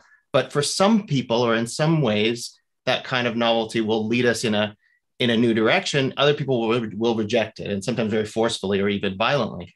So does your model kind of start to poke at why that happens? Is it simply like a second order pattern that we're now, we've been, it's like we've been trained to respond to novelty in a different way, and it's the same thing about pattern finding, or is there more to it than that? Is it sort of more animal brain? Yeah, I mean, I think this is kind of in the ballpark of stuff that we were talking about earlier, where sort of small individual differences will lead to cascades in processing over time that mean that you're not really encountering the same situation in some sense. We both walk into the art gallery, we both see the same painting, but the cascades of precision-weighted prediction error that occur in my brain are going to be very, very different to the ones that occur in yours. And indeed, I might already be assigning precision in ways that make me, in effect, immune to that painting. Something like, there's no precise prediction error being created by it. So there's nothing for me to revise. There's, my model stays just the way it was. Whereas if it engages me more directly, then maybe suddenly there's this little cascade of prediction error minimization that I didn't see coming. And that does seem to be that case where we get something like an aha moment or a sort of affective chill, that moment where you get goosebumps at a certain point when encountering certain works of art or pieces of music. And so I think that sort of the aha moment there is probably best modeled as a sudden cascade in which you're collapsing precise prediction error at multiple levels. And different people, again, get that cascade at different times just due to their different histories, which is a bit boring. It's just saying what we already knew, that, people are different. But yeah. But I mean, it does speak in some way to the sort of nature versus nurture, and to this idea that over time you're learning these patterns of whether you should be repelled or attracted to some new thing or open to a new idea. And maybe that there's, in terms of this idea of externalizing these things into the environment, maybe there's lessons there for designers about how to create things that are more conducive to novelty. Yeah, maybe. I mean, I've seen there's some interesting work that Patty Mays and some of the MIT people are doing with something, a kind of artificial prosthesis that is supposed to help you induce that sort of moment of affective frisson, whatever it is, a sort of goosebumpy feeling. And it basically, it sort of gives you the sort of temporally staged effects on your skin that you would otherwise get at that moment. And maybe then, if you do that at roughly the right time, you can sort of drive that system a little bit in the other direction too, and give someone at least an experience of greater aesthetic engagement in a way that's driven a little bit from the outside, a bit like all that stuff about putting your mouth in a smiling position and you feel a bit better. Right. Interrupt the loop or presuppose the loop to get it going. To prime the pump, as it were. Thank you. That's cool. That's interesting. So thanks, Matt. I should say Matt is a colleague of Philip Beasley. He's in Canada, and he's a graduate at MIT Media Lab, currently doing that. All right. Thank you. Yeah, cool. So we've got a question from Mirich. I'm glad she's asking a question because her doctoral research is about kind of very similar territories. Mirich, would you like to ask it? Mirich is in Serbia, but she's doing a PhD in Shanghai, at Tongji. Mirich. Cool. Thank you, and thank you for your presentation. So I was wondering about the difference in perception between it and the three-dimensional space and that of the pre-recorded space. So the one that lacks actual three-dimensionality. And how is this second-hand experience appropriated internally in spatial terms?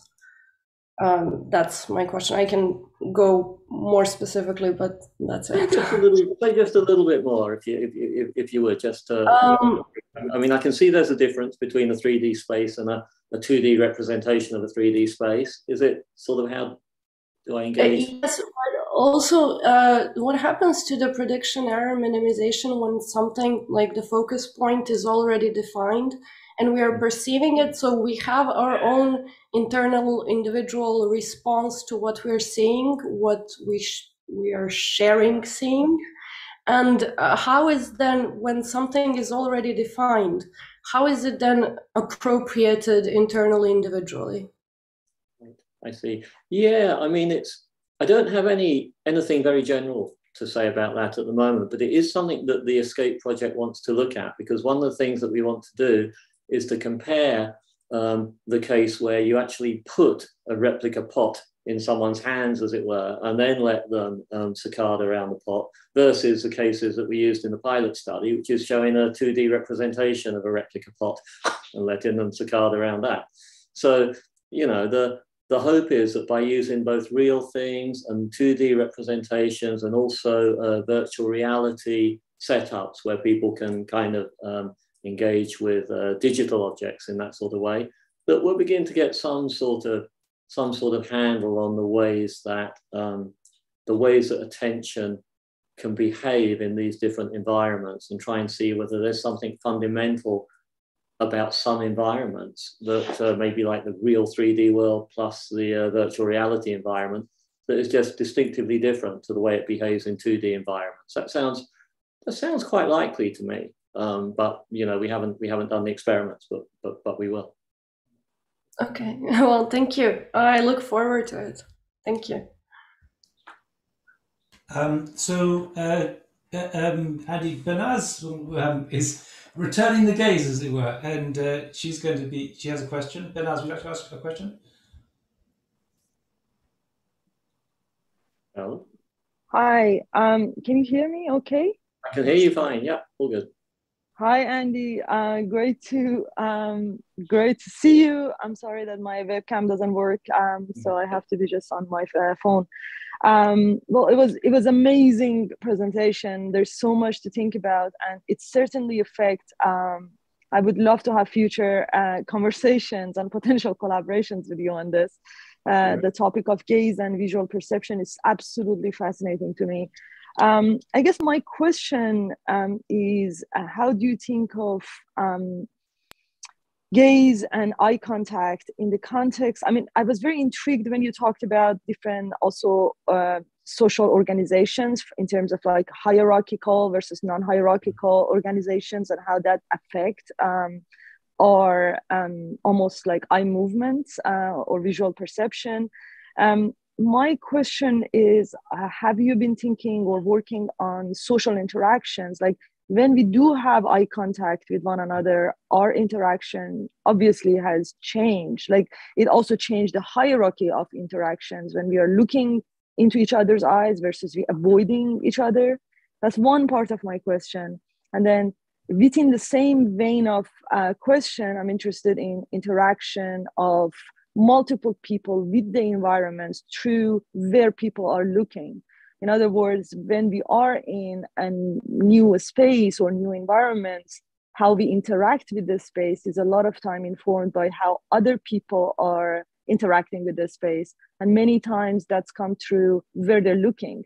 So the sort of our attention is very much informed by the dynamics of eye movements of other people in the space. So I'm just curious, how do you think about gaze in the context of social interaction and multi-people agents in the environment? Yeah, I think it's a really important area. We do want to look at that area a bit using some of these tools. At the moment, it's, you know, most of the work that that the group has done has really been without a social context, you know, and we do realize that social context just changes the game in many sorts of ways, and particularly changes the game for gays. You know, one thing I think that happens there is that there, you know, there's a sort of a kind of embodied dance between different people that are able to see each other either in 3D space or 2D space. And you know what happens there is that small cues get amplified. You're able to, you know, assign precision in ways that then has this sort of cascading spiral of precision. Sometimes for better, sometimes for worse. So you know, the idea that maybe if you expect somebody to be angry, you encounter them and you see what would otherwise be a neutral face as just very, very slightly angry looking. And that could easily happen on a predictive processing story. And then, of course, you behave differently with respect to them, and things could start to spiral in bad ways. And, you know, that has very good analog too when things go well. Maybe we see some of that in cases of sort of improvisation in a musical group, for example, where being able to pick up on small cues from the other players seems really important. So I think understanding how these sorts of precision assignments are kind of, I don't know, sort of springboarding around in social and collective spaces in ways that are in turn structured by the environment that you happen to be in would be, you know, that's a very interesting area that, you know, we would obviously love to understand better. Maybe there's actually something there about creativity as well. It could be that there is a sort of, I mean, it seems non-accidental that we think of a lot of these contexts kind of being in a group with people, brainstorming, playing music together as places where creativity tends to emerge in some ways. And, you know, maybe that's because of a relaxation of constraints, because these kind of small things can be passed around and get bigger. Whereas maybe when we're doing it just more internally or without so many cues, then we tend to damp things down with our own best prediction systems. Don't know, that's kind of speculation, but I certainly think that it's a fascinating area. So yes, I would love to talk more about it and see if there's anything that we could do together on it. That'd be great. So we've got a bunch more questions. Marina Rodriguez das Neves, thank you, Benaz, is from Argentina, currently doing a DDes. And Marina, would you like to ask your question?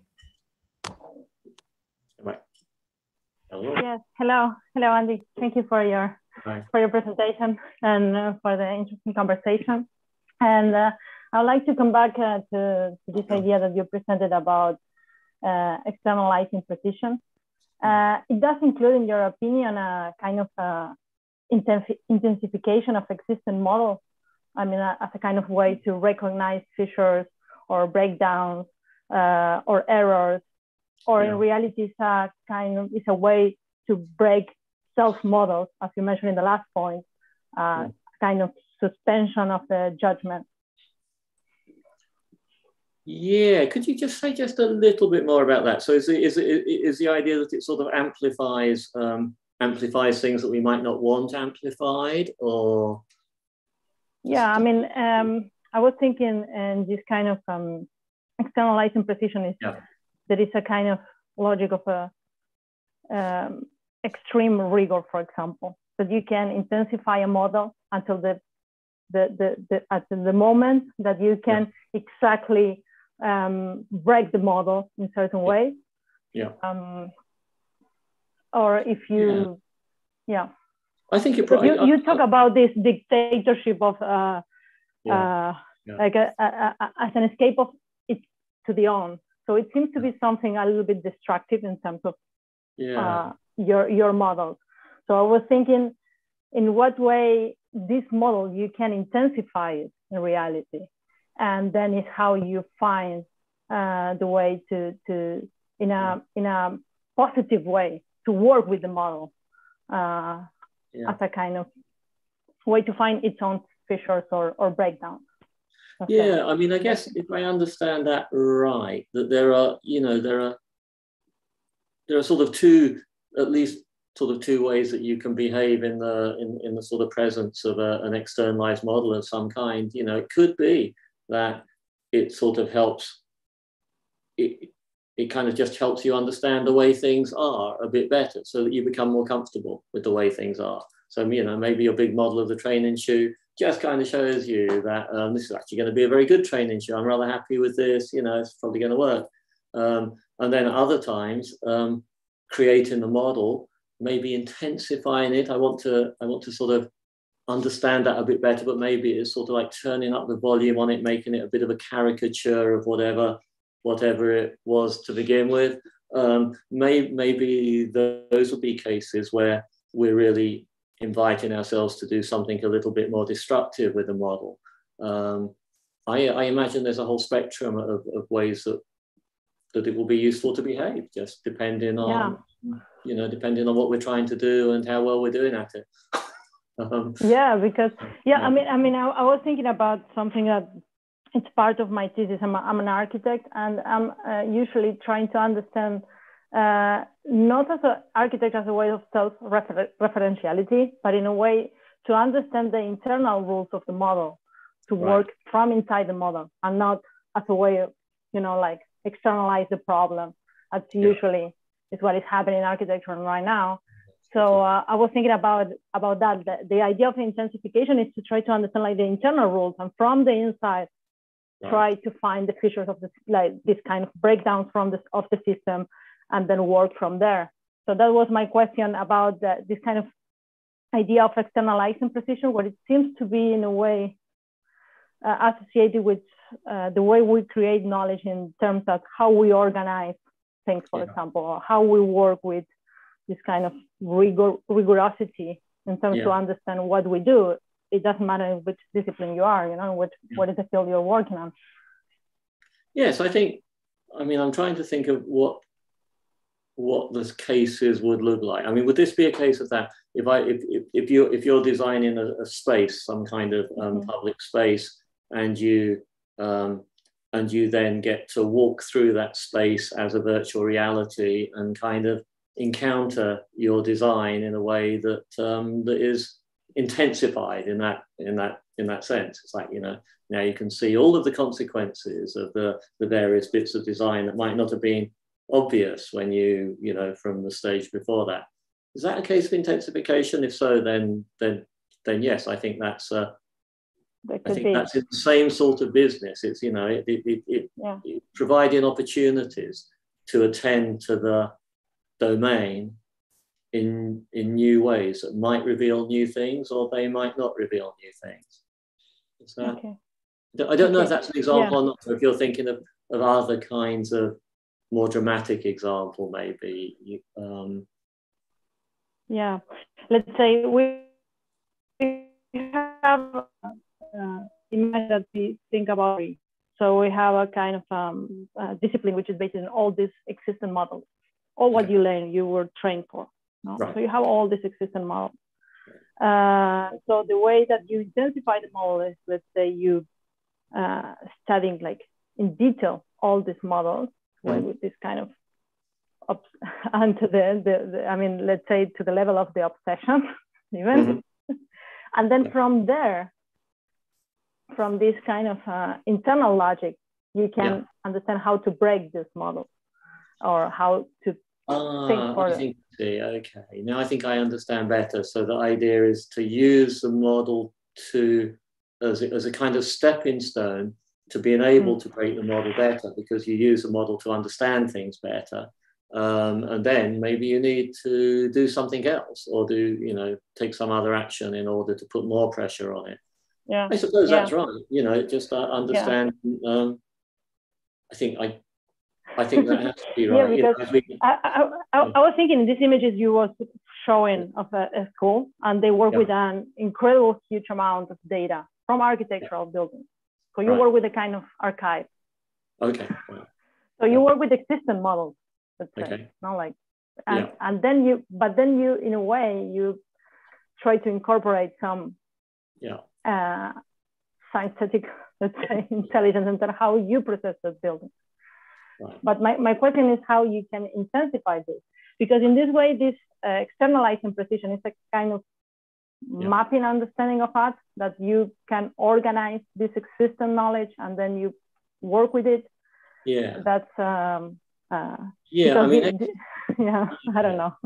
I feel like there are two things going on there. The externalizing precision thing is kind of the sort of change in the environment in ways that, that kind of do some of the precision estimation that the biological brain would otherwise be having to do. That, you know, just color coding things, for example. So that's an example of that. And that doesn't yet seem to me to be in the ballpark of externalizing something so as to stress test it or try to, you know, break the model up so that you can think about things in a new way. That seems to be a rather more, a process that is kind of more advanced in some way. I think, you know, I think uploading precision into the environment is something we can't help but do. It's just, you know, I think that even non-human animals upload precision into their environments just by moving around in them and re-encountering their own trails, for example.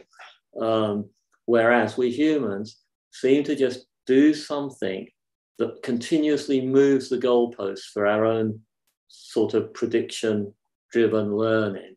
And that's something that I feel like I want to understand that better. You know, where the predictive processing story applies to all kinds of brains. It's not just human brains. And yet there's something special about humans that has enabled us to do this stuff.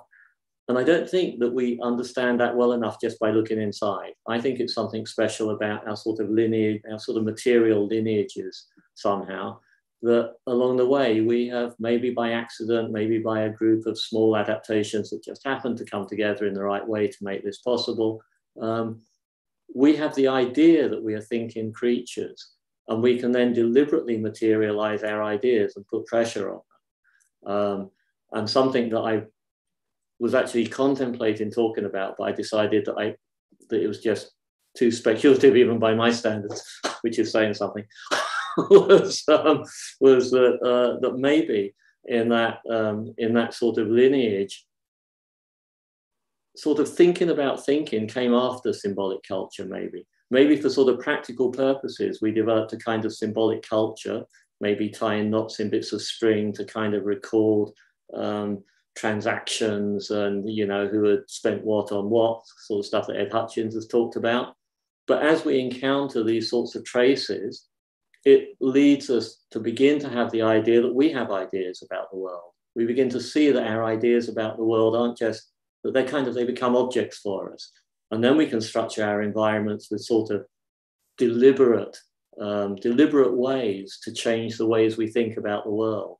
So at that point, we become what I think Friston has lately called a sophisticated inference agents, ones that have an eye not just on their future behaviors, but on their own future beliefs. And a lot of art and science, I think, is about improving our own beliefs about ourselves, about our world. That seems to require your beliefs to be a sort of object somehow. And so I think there's an interesting question there. When in the evolution of our abilities to deal with worlds, did thoughts become objects for us? But anyway, it's pretty speculative. But I think that is part of what's going on there, you know. So when we intensify models in this way, I think it's because we know ourselves as thinking agents, and therefore that we know that there would be big bonuses to improve our thinking about the world, as opposed to just improving our ways of dealing with the world. Anyway, I went a long way. I agree, and I like this shift that when you change, you start this shift when you start thinking not how we change things as humans, but more how we are being changed by these models in reality. Yeah. Because I believe that could be a good shift in terms of how we think our own history, in terms of not only how we, in the case of architecture, how we create architecture, but also how architecture is changing us finally. Or how this new intelligence are changing us when we don't have this kind of idea of control. Yes, I think that's right. I think it is really is very much trying to do justice to that side of the causal equation where it's not coming from us to the world, it's coming from the world to us. Yeah. Okay. Thank you, Andy. And you got, I don't know if you remember in Shanghai, but Jane Jishen took you around the Shanghai Tower. Certainly do. Absolutely. Jane is in Amsterdam now doing a PhD. Jane, you have a question? Go ahead. Hey, Professor Clark. Hey, lovely to see you again. Cool. Yeah, thanks for presentation. So my question, actually, I think you already partially answered in the last question, is about how the outside world will impact our models. But I particularly like to ask the question about how the outer world can impact on the process of model breaking.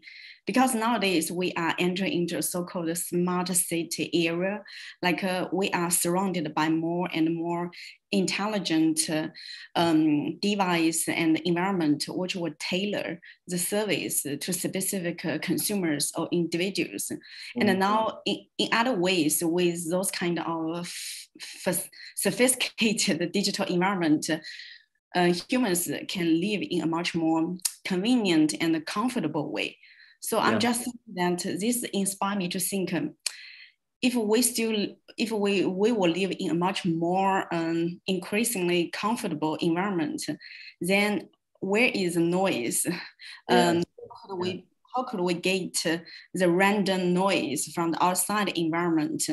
And so I just wanted to know more about how we can really break the models, because many people think they have like a stereotype opinions about different kind of things, different kind of world.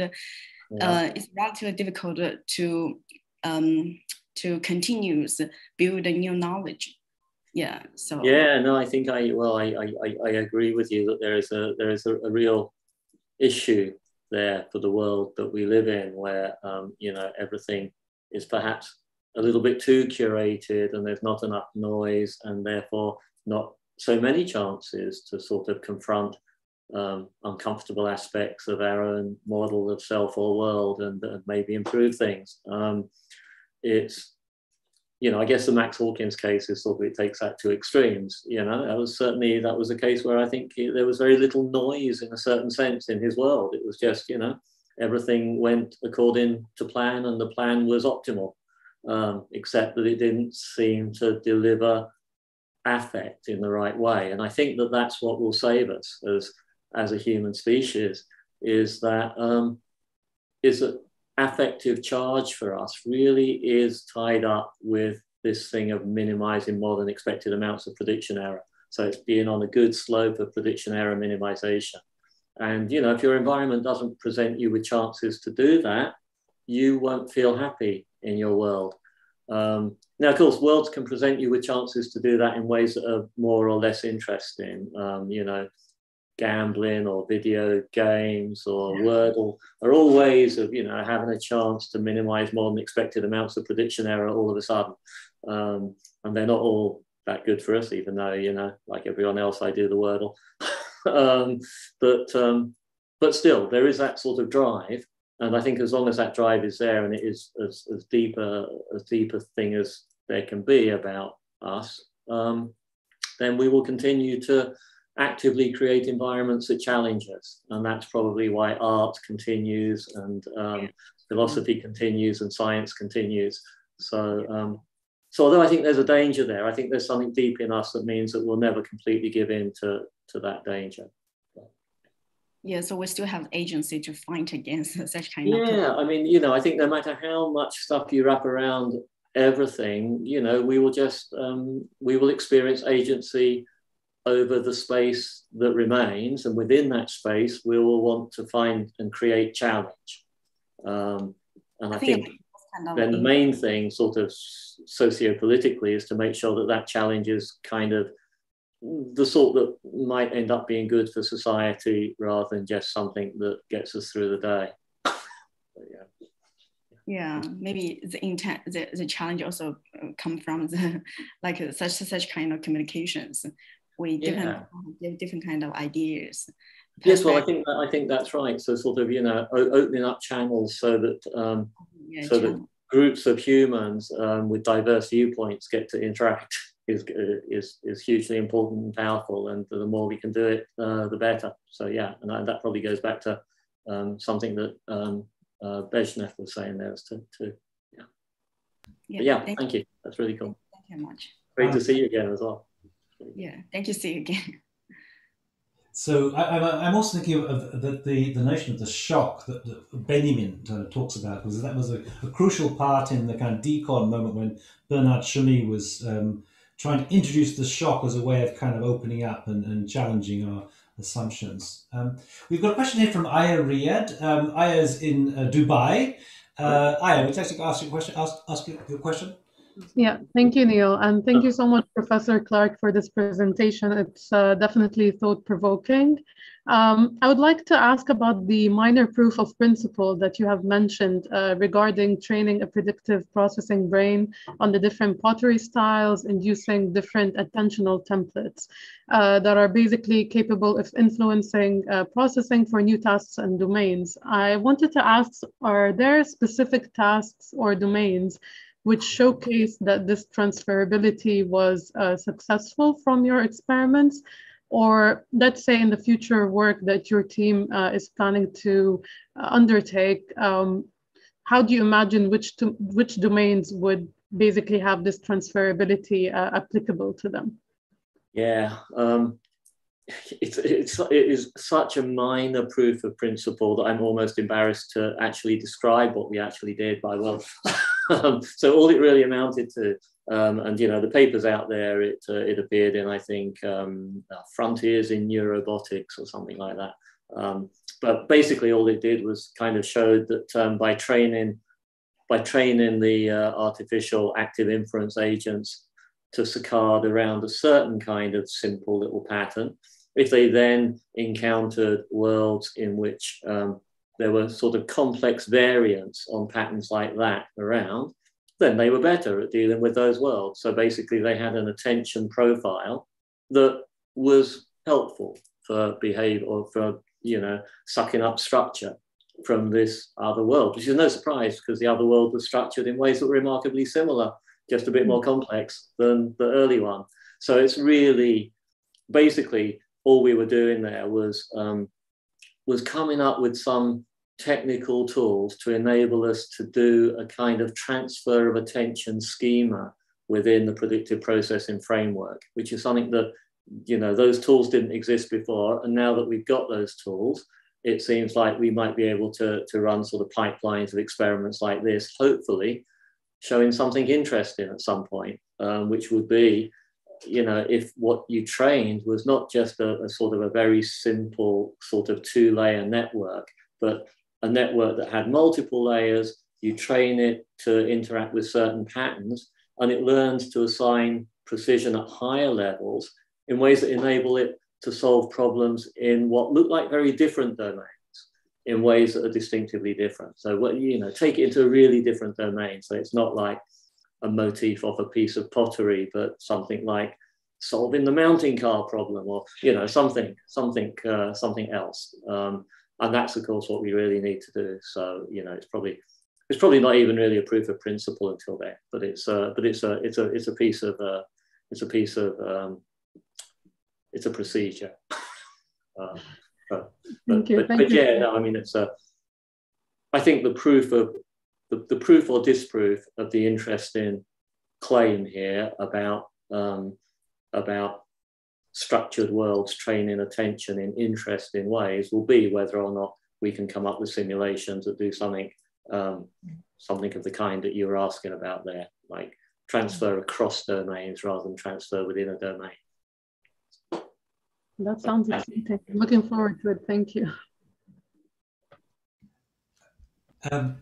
Andy, this has been great. I don't think we've got any further questions. I feel we shouldn't be taking too much of your time, but this is an incredibly relevant conversation. I think one that's kind of touching on issues that many in architecture have been thinking about for some time. So I somehow hope that we can maybe continue this conversation. I mean, first of all, I would like to let all this sink in so we can really take on board and think through this thing, because it's such a provocation, it's such an interesting provocation. And I think there are many people who've been thinking about very similar things in the domain of architecture. So hopefully you're going to get some feedback, some really relevant feedback, especially from people like Banaz, who's already thinking about the gaze a lot. And I mean, I just think you've opened up a Pandora's box of interesting questions here that has been, I mean, a lot to think about, and I think it also builds upon the other sessions we had over the last few weeks, which has been an incredible series.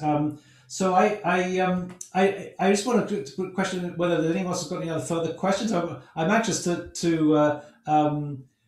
you've an invitation to go to Santa Barbara. Anxious to let you get on with your Sunday, Andy. It's been incredible. Any final thoughts from anyone before we close down? I'll just say one thing about Santa Barbara. My early work on predictive processing basically happened at Santa Barbara. I was a visiting fellow there for a little while with the Gazzaniga group, and yeah, so I was presenting stuff on predictive processing way back then. It's a cool place. Yeah, absolutely. There's a comment here from Benaz in the chat. Amazing, absolutely amazing, Andy. Thanks for the inspiration. I really hope that she could be involved in some collaborations on this thing, because it's so relevant to her discussions. The gaze is an important part of all this. I mean, there's too much for me to say right now, so I'll keep quiet and maybe save it for a next time when I come down. We maybe catch up in Brighton over a whiskey or something and talk about these things, because there's so much here, Andy. You're tapping on things, and I think actually, I'm having been ships that kind of pass in the dark without knowing each other. I think it's fantastic now to introduce you to this community, because it really is I think exactly what you need to engage with and help in some way, and you're helping us for sure. This has been terrific, Andy. So thank you for your time, and lots of comments coming in from the chat. It's great to be so much appreciated. It will be uploaded onto our YouTube library, where I suspect there'll be many more views. And I just want to say finally, to thank all the team behind this. Incredible. I did all the graphics for it, and there's also a team, the Digital Futures team, that's working very hard to get things going. It's fantastic. And to say, if anybody else wants to come and join this, the Digital Futures team, we are getting ready. We're ramping up for a big summer festival of workshops in which we will have many workshops on AI. You can contact us at info@digitalfutures.world. Andy, thank you. This has been. Thank you all. Been a fabulous conversation. I can't think of a better way to spend Sunday afternoon. It's been really lovely. Sunday afternoon for me. Okay. Thanks everyone, and the octopus thanks you too. People are thank you. Thank you. Okay. Okay. Thanks. Bye, Andy. Thank you. Thanks. Bye-bye.